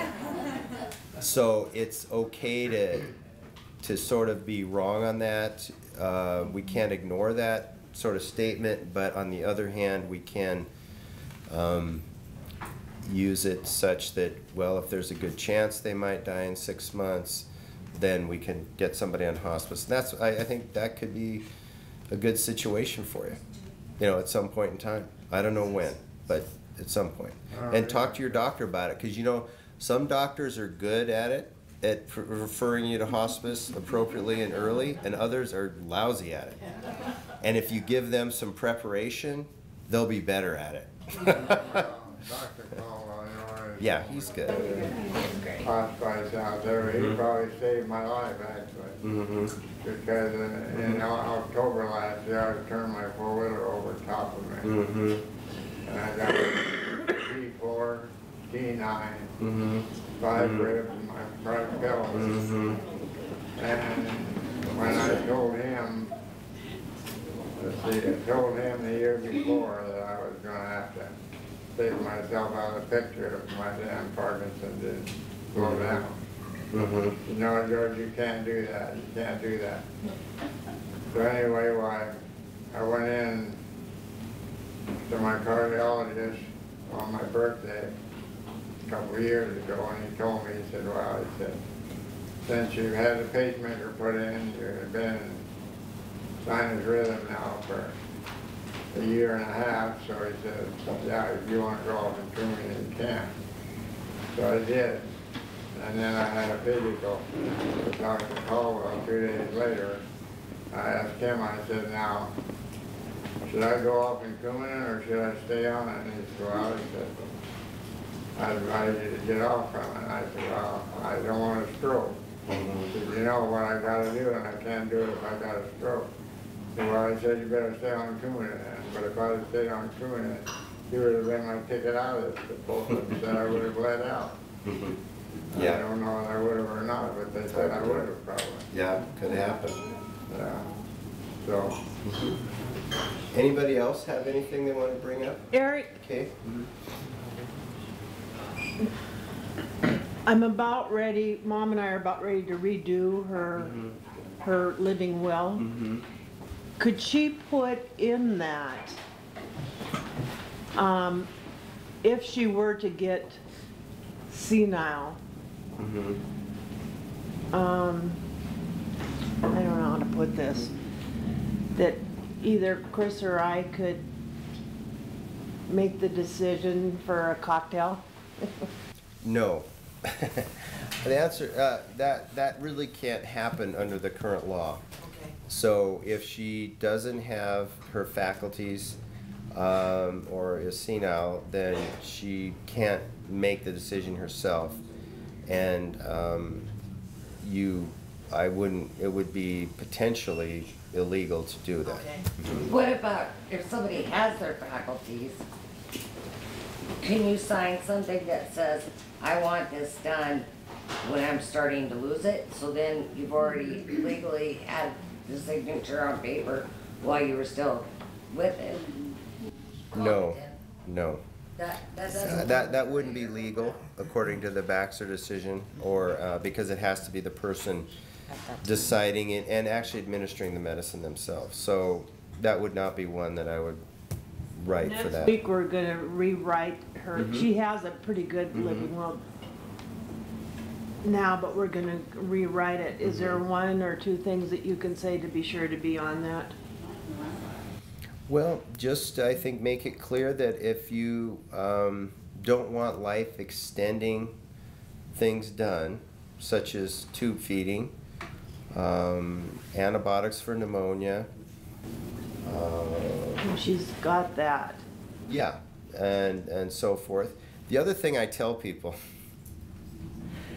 when you sign those advance directives and things, if let's say you're fully cognizant now, and you sign it that says no antibiotics, and you get pneumonia now, and you ask the patient, do you want antibiotics? And they say yes, then you give them antibiotics. The form only works if they are not of sound mind. So it's sort of one of those things. I think if look at the pulse, even for myself, I say, well, the only way the pulse really comes into play is if I'm brain dead or close to it, or demented, right? So there's two different forms we're talking about here, and I think what's really important for you, especially if your mom is close, within like 6 months is the general standard, or within the next year, would you be surprised if she were to pass away? If the answer is no, I wouldn't be surprised if mom or my loved one or I would pass away in the next 12 months. You need to go to your doctor and ask for what's called POLST, that Dr. Kress, and it's called a Provider Order for Life-Sustaining Treatment. And how I'd like people to think about it, and legally you should think about it, is a prescription for a DNR or a prescription for what you want. Well, she's already a DNR. Yeah. So an advance directive is something that every single person in this room should have, and it says, if I can't make my choice, here's what I want, or if I can't make my choice, here's who I want to make that choice. Okay, that's what an advance directive says for every single one of them. Okay. Now, when you're talking about life-sustaining treatment in the end of life, if you're within that 1 year, or you've been given the terminal diagnosis and you have strong feelings about what you want done or don't want done, That's the only order that's gonna get you out of having an ambulance crew or a medical personnel not perform those orders for you. And there's very clear instructions on it that says, right now it says, do not, not right now it says, resuscitate and do not resuscitate. And then there's also additional areas that say, if I'm not dead, you don't have to worry about resuscitating, but I'm on my way dying. What do I want done? Take me to the hospital? Don't take me to the hospital. Leave me home and give me comfort only. And then there's another section that says, I want antibiotics, I don't want antibiotics. That form is going to change, and one of the things I was going to say is we're actually looking at changing the language, and this is a statewide initiative, from resuscitate and do not resuscitate to attempt resuscitation and allow natural death. And the reason is because we're trying to shift our mind towards, we're already fighting something that is inevitable.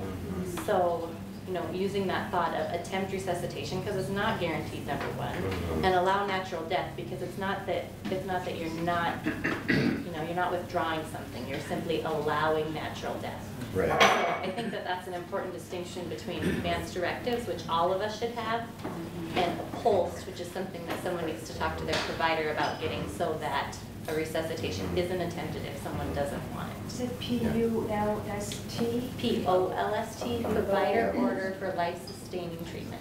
And is that what goes on the fridge? And that's that what goes on comment, the it's a fridge. signed physician order, so it supersedes the 911 protocol. Mm-hmm. Well, they have that at St. Pat's. I'm going down to the first floor with her. No, don't, you have to get it from a provider, it has to be signed by a provider, because it's like a prescription. The other thing I would say is that in addition to that, whoever the power of attorney for healthcare, when you're not able to speak for yourself, that person is able to speak for you. So you need to just have a discussion with what you want done, what's on your piece of paper, and your next person in line needs to be able to speak for your wishes, knowing exactly what you want, and your physician should be able to back up that conversation that you had. Now, is there a hospice that goes 2 years, or are they all 6 months? Sometimes you think you're gonna die. And Yeah, no, all of them will go beyond the 6-month threshold, and that's where it is, you know, that can happen over 30% of the time probably, and then probably 20 or 30% of the time people come off hospice too, and it's not a precise decision. It's a shade of gray decision, but I don't want to keep people that need it from the benefit if it's going to help them. And so it is, often there are shades of gray issues that come up with it, but you know, if you're, it's very difficult to sort of say with a casual or brief look at somebody's clinical situation whether they would qualify for hospice, and that's why it certainly would be reasonable to have hospice professionals come and look over a situation and see if it's the right time or not. So, yeah. And I guess the important part is to But say it wouldn't be that's something- not a hospice yeah. decision, that's a Medicare decision. Yeah, Medicare. Medicare is the one that gives us the guidelines that we operate under, so it's not that any hospice is going to come and say, yeah, no, we don't think so. We have guidelines that we follow that say what the criteria are. So that is our master in one way, you know, Sure. and that's available to you to see. Anyone can see that, and we'll come out at any time to do an assessment and to give you advice. I mean, that's part of what hospice does. And then if it goes beyond that period of time that's anticipated, you know, there are certain junctures where there's recertifications where we have to continually, you know, assess and monitor and document that somebody is still eligible or still in the criteria for hospice. And that's where when Dr. Kress mentions that some people graduate, is they actually improve and they don't qualify any longer. So the scenarios are very varied. But you can go back on. Yeah. Yeah. They also, interestingly, they also had a study of advanced cancer that, and I forget the details around it, but the people that went on palliative care sooner lived longer. So it's really one of those things, and they're trying to scratching their heads over that one. But that seemed like a pretty clear conclusion. And they also live better. So that's the real important thing, but they also live longer for whatever reason. They haven't figured that one out yet. That's the way life is. You don't figure everything out. Point of clarification, you're talking about pulse, and I only know the 5 wishes, yet a lot of the terminology sounds the same. Yeah, oh yeah, yeah. Yeah, it's difficult, no question. And So 5 wishes is an advanced directive form that any of us could be using. The pulse is the state-honored medical order from a physician or a provider saying TNR. That's the one that goes on your fridge. It's bright neon or green. Green, right? Right. Yeah. And so in advanced directives, most advanced directives say, if I have a terminal condition, this is what I want. And what ambulance people can't do is show up at your house while you're laying on the floor and decide if you have a terminal condition that precedes them from doing CPR on you. So what this form says is that if I have that event and I end up in the hospital, and after the 2-week trial of the tube feed and my doctor's still saying, you're not going to make it, you're brain dead, or if you do make it, it's a terrible life you're facing, then your family knows, oh, I can look back on this advanced directive and see clearly that my loved one doesn't want to be kept in this state.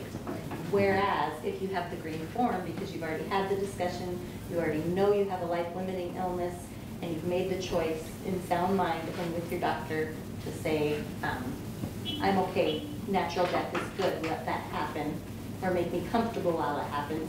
The green form is what you have to have in order for the ambulance or the paramedics to step back and not perform that. So they can't make that terminal choice in the moment. That has to be done by a medical provider. yeah. Okay. Well, we're coming up around 8.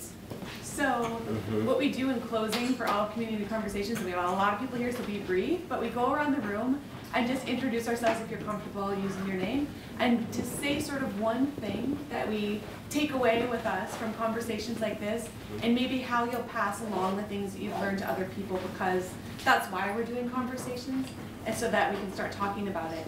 So don't let that stop here. You know, take that with you into the community. I think that that's really important. So I'm going to put you under the pressure of doing Kress.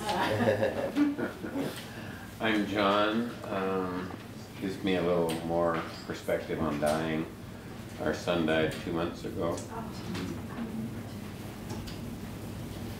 I'm not sure I got the instructions, but my name is Annette, and our son was in hospice care in Colorado, and I was with him the last 2 months of his life, and so I'm a real believer in what hospice does and what Dr. Kress is involved in, and I will take that away from this discussion tonight.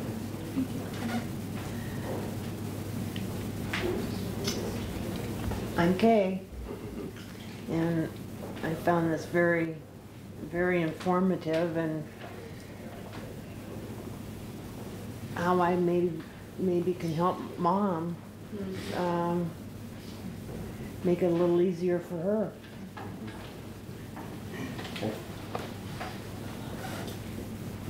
I'm Helen, and we had hospice when my father died, and everybody, I think, that has hospice says, I wish I would have got you sooner. And he died peacefully and no pain. At that time, there wasn't the assisted medical help, but I still, at that time, he was in so much pain, they had to give him so much medication that he just slipped away, and it was peaceful, and we got to say goodbye. But George, I hope you get involved with hospice. That's my prayer.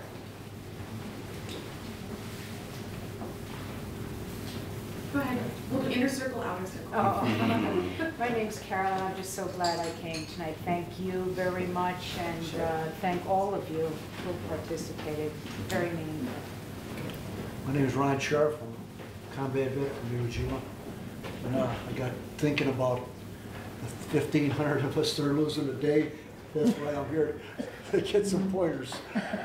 I gotta beat that guy in Great Falls. He was only 113, so I gotta make it to 114. My name is Randy Bruins, and I'm a retired nurse, RN, and I do a lot of consulting up on the res, and there's a lot of questions. And I also have a family member, and I'm so enlightened and emboldened into the vernacular and how decisions are made that I did not know. So I'm very indebted. Thank you very, very much. My name's George, and I want to tell the doctor how much I respect him going out on a limb against that other big boy. Because I still feel real strongly that a person, it's his body, damn it, and you got a right to die when you want to die. It's your discretion. And so, I just lost my wife 4 years ago. And at People's Choice, they called it then, but I can't say enough that if anybody doesn't have all of his paperwork in order, you're making the biggest mistake of your life, because she had a blood clot on her brain. And then from that evening until the next morning, she didn't recognize me. And so they put a tube in her, even though we had it in the People's Choice. But it used to be the People's Choice, and it was in the library in the St. Pat's is where it was at. Well, they had transferred it to Helena, apparently, because the doctors couldn't find it. They said, "You guys sure you made him out?" I said, "Yeah, I know we made him out." So I brought them the copies. And as quick as they realized that it was legal, they pulled the feeding tube and moved her to the 5th floor. And that's due to the dying time. She died 6 days later, but she was on morphine, so she didn't know anything, which was a godsend, because I thought this was supposed to assisted death as you're gonna get. Yeah. And it's all legal. There was nothing ever said about it, and I thought, how come people having so much trouble with it? Yeah. There are some lawsuits being initiated by Compassionate Choices because of failure to adhere to people's advance directives. And so that's an issue that Compassionate Choices has taken up, is to sort of say, because people have ignored advance directives and treated them much more aggressively than they wish to have done, and they're trying to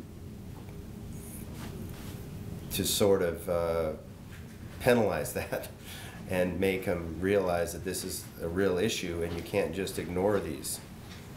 So there is some movement on that too. Do you think you want to go to outside? I'm Mindy. I'm a physician assistant in primary care. I know about advanced directives, and I encourage my patients to fill them out. My mother passed away last year. Unfortunately, she was not under hospice care with Alzheimer's, had a bad death. My father was sick in December, got on hospice when discharged from the hospital. He just got kicked off of hospice yesterday at 90 and a half. I've always believed that people should have the right to make their decision towards the end of life. My name is Cindy Peters, and I'm a nurse at Hospice. And I would love to be the hospice nurse for you, George. I heard the story very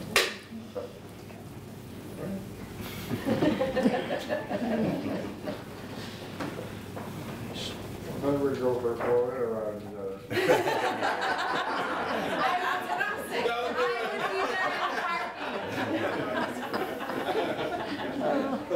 Get her phone number, George.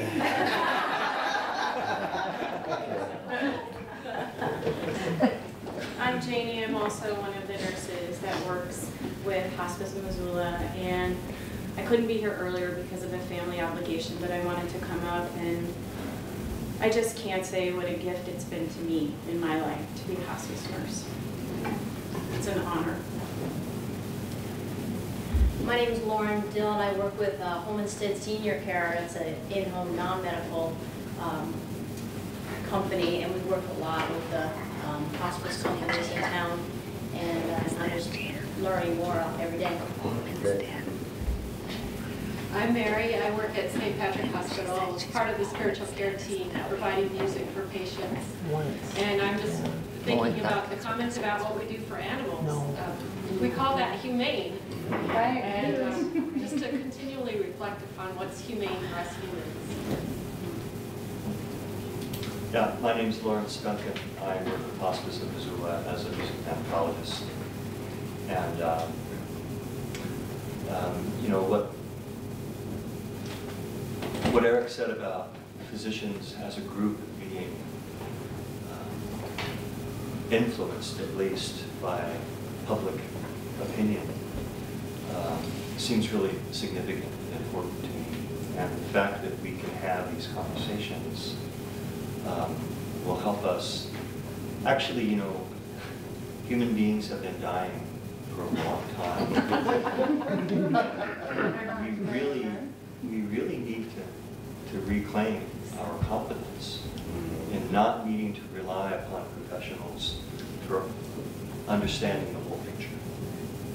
That's something I think we could really consider. Nan back there, I see you guys getting up. I'm Nan Byington. I'm also a Hospice of Missoula RN case manager, and I'm just really glad that we're having conversations. It's complex, and we need the language, like Randy said, and like Lawrence said, we do need to take back our responsibility and our personal authority for how every event in our life goes, and use professionals appropriately for their expertise, and then do what you got to do.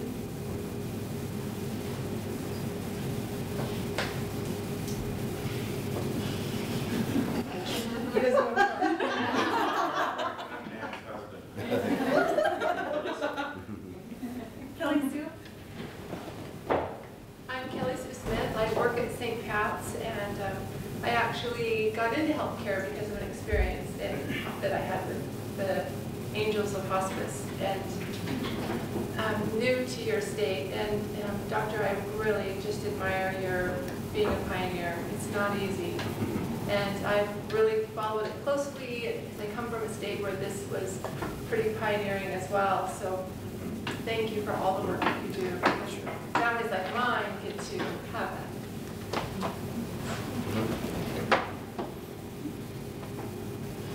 I'm Jennifer. I work for Hospice of Missoula, and I work in the office, so I get to hear all of this kind of through the nurses and so forth. And I like the discussion about just choice in general, and that there are options out there, and this isn't a one-size-fits-all, and it shouldn't be a one-size-fits-all. And I think that discussions like that are leading that it needs to be more open. All, especially as Montana's want that choice, and this just explores that.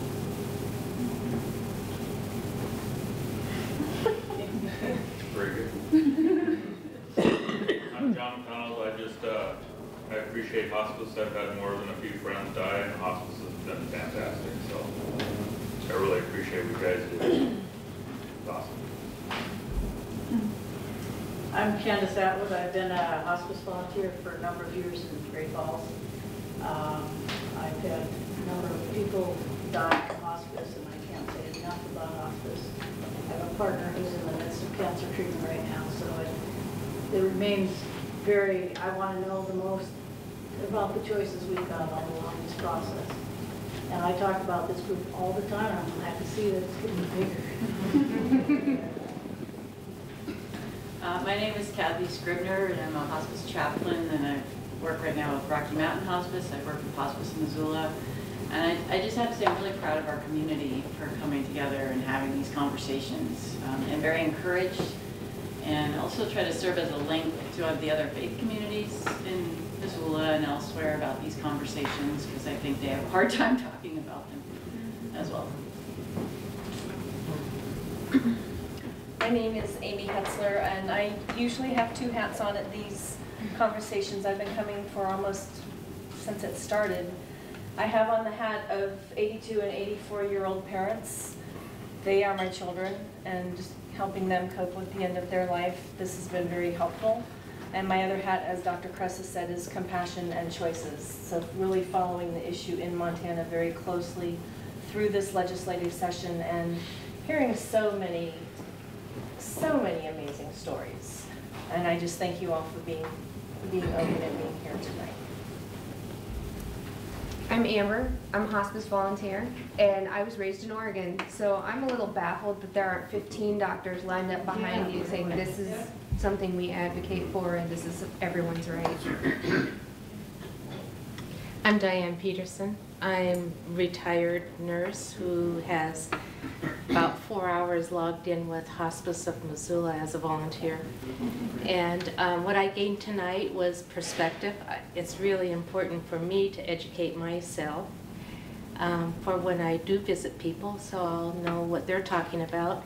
And I really appreciate the personal stories tonight because it really brings to light what you're talking about. Hi, my name's Larry. It's been an eye-opener for me. I know that the people who are involved in the hospice are special people.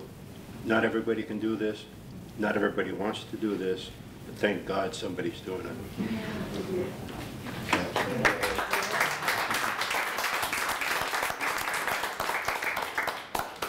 Cindy. Mindy. Mindy. I'm Mindy. I work at Partners Hospice, and I came into healthcare because my grandparents, like Amy's parents, it sounds like, are still my most precious things. And we did have hospice for my grandpa last year. And I work in it every day because I feel like everybody is somebody's grandpa or grandma. And if they don't have those little people, someone has to advocate and look out. So I'm super inspired because I get caught up in a lot of the day-to-day paperwork and all those other things that we get tied to, and then this just fills my bank. So thanks for everybody inspiring me. And I gotta get my generation here somehow. That's the other part of it. Yeah. Gotta get my generation here somehow. Yeah, absolutely. Yeah. I'm Terry Steckley. I work for Hospice in Missoula as well. I'm an RN, and I have the privilege of being one of the people that gets to meet families and patients for the very first time and hear their story. And together with a social worker, explain hospice philosophy and care and what it will mean to them and what we hope to provide them in the way of support. Always letting them know that they're in charge. They get to make the choices and we kind of follow through. I'm taking away two things tonight. And the first is that how far we still have to go. And Dr. Kress is talked to us tonight, lets us know that physicians are not jumping on the bandwagon to allow patients to make those end-of-life choices. And I wasn't surprised when he said that, you know, not very many are coming out of visible support because we are still educating a lot of physicians just to accept hospice in general, hospice care in those last months of life, and what it can offer. And so each one reach one. That's what I'll say to you tonight. Take the word onward with you. Then the other thing is that I found whenever I've been in groups is that it's very easy to talk to strangers about things sometimes that are really close and important to you. And it's really hard to talk to your family members about those very things. So I'm hoping tonight that it'll give you some courage to go home and talk to your children, your spouses, any of your loved ones that need to hear kind of where you're at in this, and make sure they know really early on what you're thinking about. And I hope this talk tonight will make that easier for you. Great. So before I let Anita and Eric say their piece, which I'm sure you're both very moved, is that we do hold these conversations monthly. So it's always on the third Thursday of every month in the same location. So be sure to watch for that. And if you don't even know what it's going to be, I'm sure it'll be wonderful. You can always just show up. But it will always be in the paper that Tuesday before. We have an article that will tell you what the topic is if you're curious about that. There's a sign-in sheet here. We send out an email blast so you can have information about when this happens if you'd like that too. And starting in July, we're going to start doing something called the Death Cafe. and that is during the day, and it'll be at Buttercup Cafe from 10 to noon. And a little bit less structured. We won't have speakers that come and a topic, but staff will be there from Hospice of Missoula, and you can certainly come have a cup of coffee and whatever it is that you like from Buttercup Cafe, and just talk about anything. So anything that would come up around end of life. So it's a very interesting philosophy that started in Europe, and you know, the East Coast has really adopted that, and we're trying to embrace that here. I think this is a great way to do it too, but sometimes people can't make it at night, so we're trying to make that more available in our community, just to have those simple discussions. So if you're interested, there are flyers there that you can take with you, and thank you so much for coming. I mean, it's very meaningful. I hope you understand that. So well, for me, this discussion and just even gearing up to sit down and be a part of this, it's really about hearing the people's stories, and you know, also kind of embodying for our work what that informed neutrality and the idea that, you know, our patient-centered care really can encompass a lot, and there's always more to learn and more to incorporate into our practices when we're working with end-of-life situations and families and individuals. And so I'm just grateful to hear, you know, everybody's perspective and get a better, fuller feeling about, you know, where people are coming from, both on the aid and dying and just, you know, hospice and dying in general. Well, it's been really, as I first came out with the issue, it was scary, but then as it's been so much, this issue has really generated a lot of great discussion and in all realms of end-of-life care, and I felt very supported, such that for me personally, the whole journey has been very uplifting and personally gratifying. It's kind of recharged my, you know, your batteries get kind of low at age 57, and been fighting the good fight for trying to keep the flagpole up like in Ujima for 27 years, and you get kind of, but this has actually kind of been a positive for me to kind of recharge my batteries, and so it's been good. And it's the other thing I would say though is one thing that I've learned is that the people in this room are people that care and think about this issue probably way more than most people. And there's a big group of people in the middle. When we've used our educational processes to talk about the issue, it turns out that really most people agree with the issue regarding aid and dying, but that there are, but with me just showing up at the Senate Judiciary Committee and giving the talk, my voice would have been, you know, a good speech that is now dead and gone. But Compassion and Choices really magnified that voice in a major way, and they did spend over $200,000 in Montana. Now, a lot of that money came from out of state. These are people from all over the country that donated money to sort of fight this battle in this state.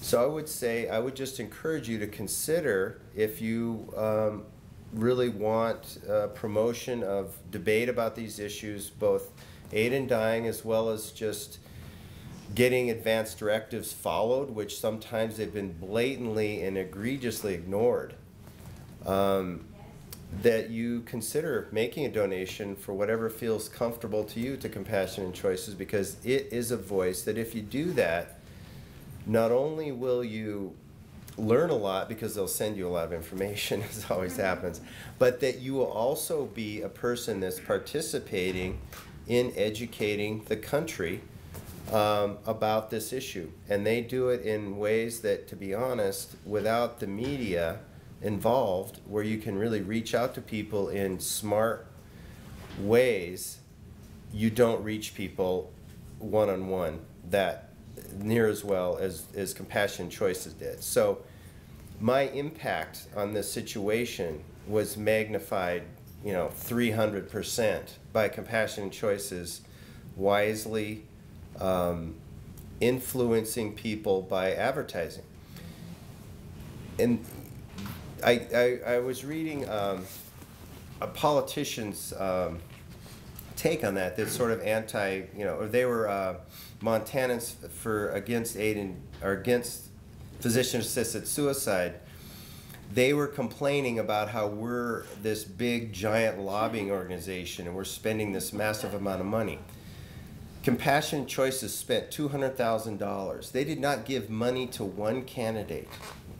They did not buy anybody lunch. Oh, I maybe got a couple lunches out of the deal. But they spent money influencing people. And you know what? The people influenced their legislators because they achieved a come-from-behind win by really getting bipartisan support for a bill that was just going to be sort of lockstep. Everybody vote. If you're a Democrat, you vote against House Bill 505. If you're a Republican, you vote for it. And if you don't, we're going to throw you out in the next primary. So they made their legislators sort of go, well, maybe I shouldn't just vote party line. Maybe I should think about this. And by the way, all these people are calling in and saying, don't vote for House Bill 505.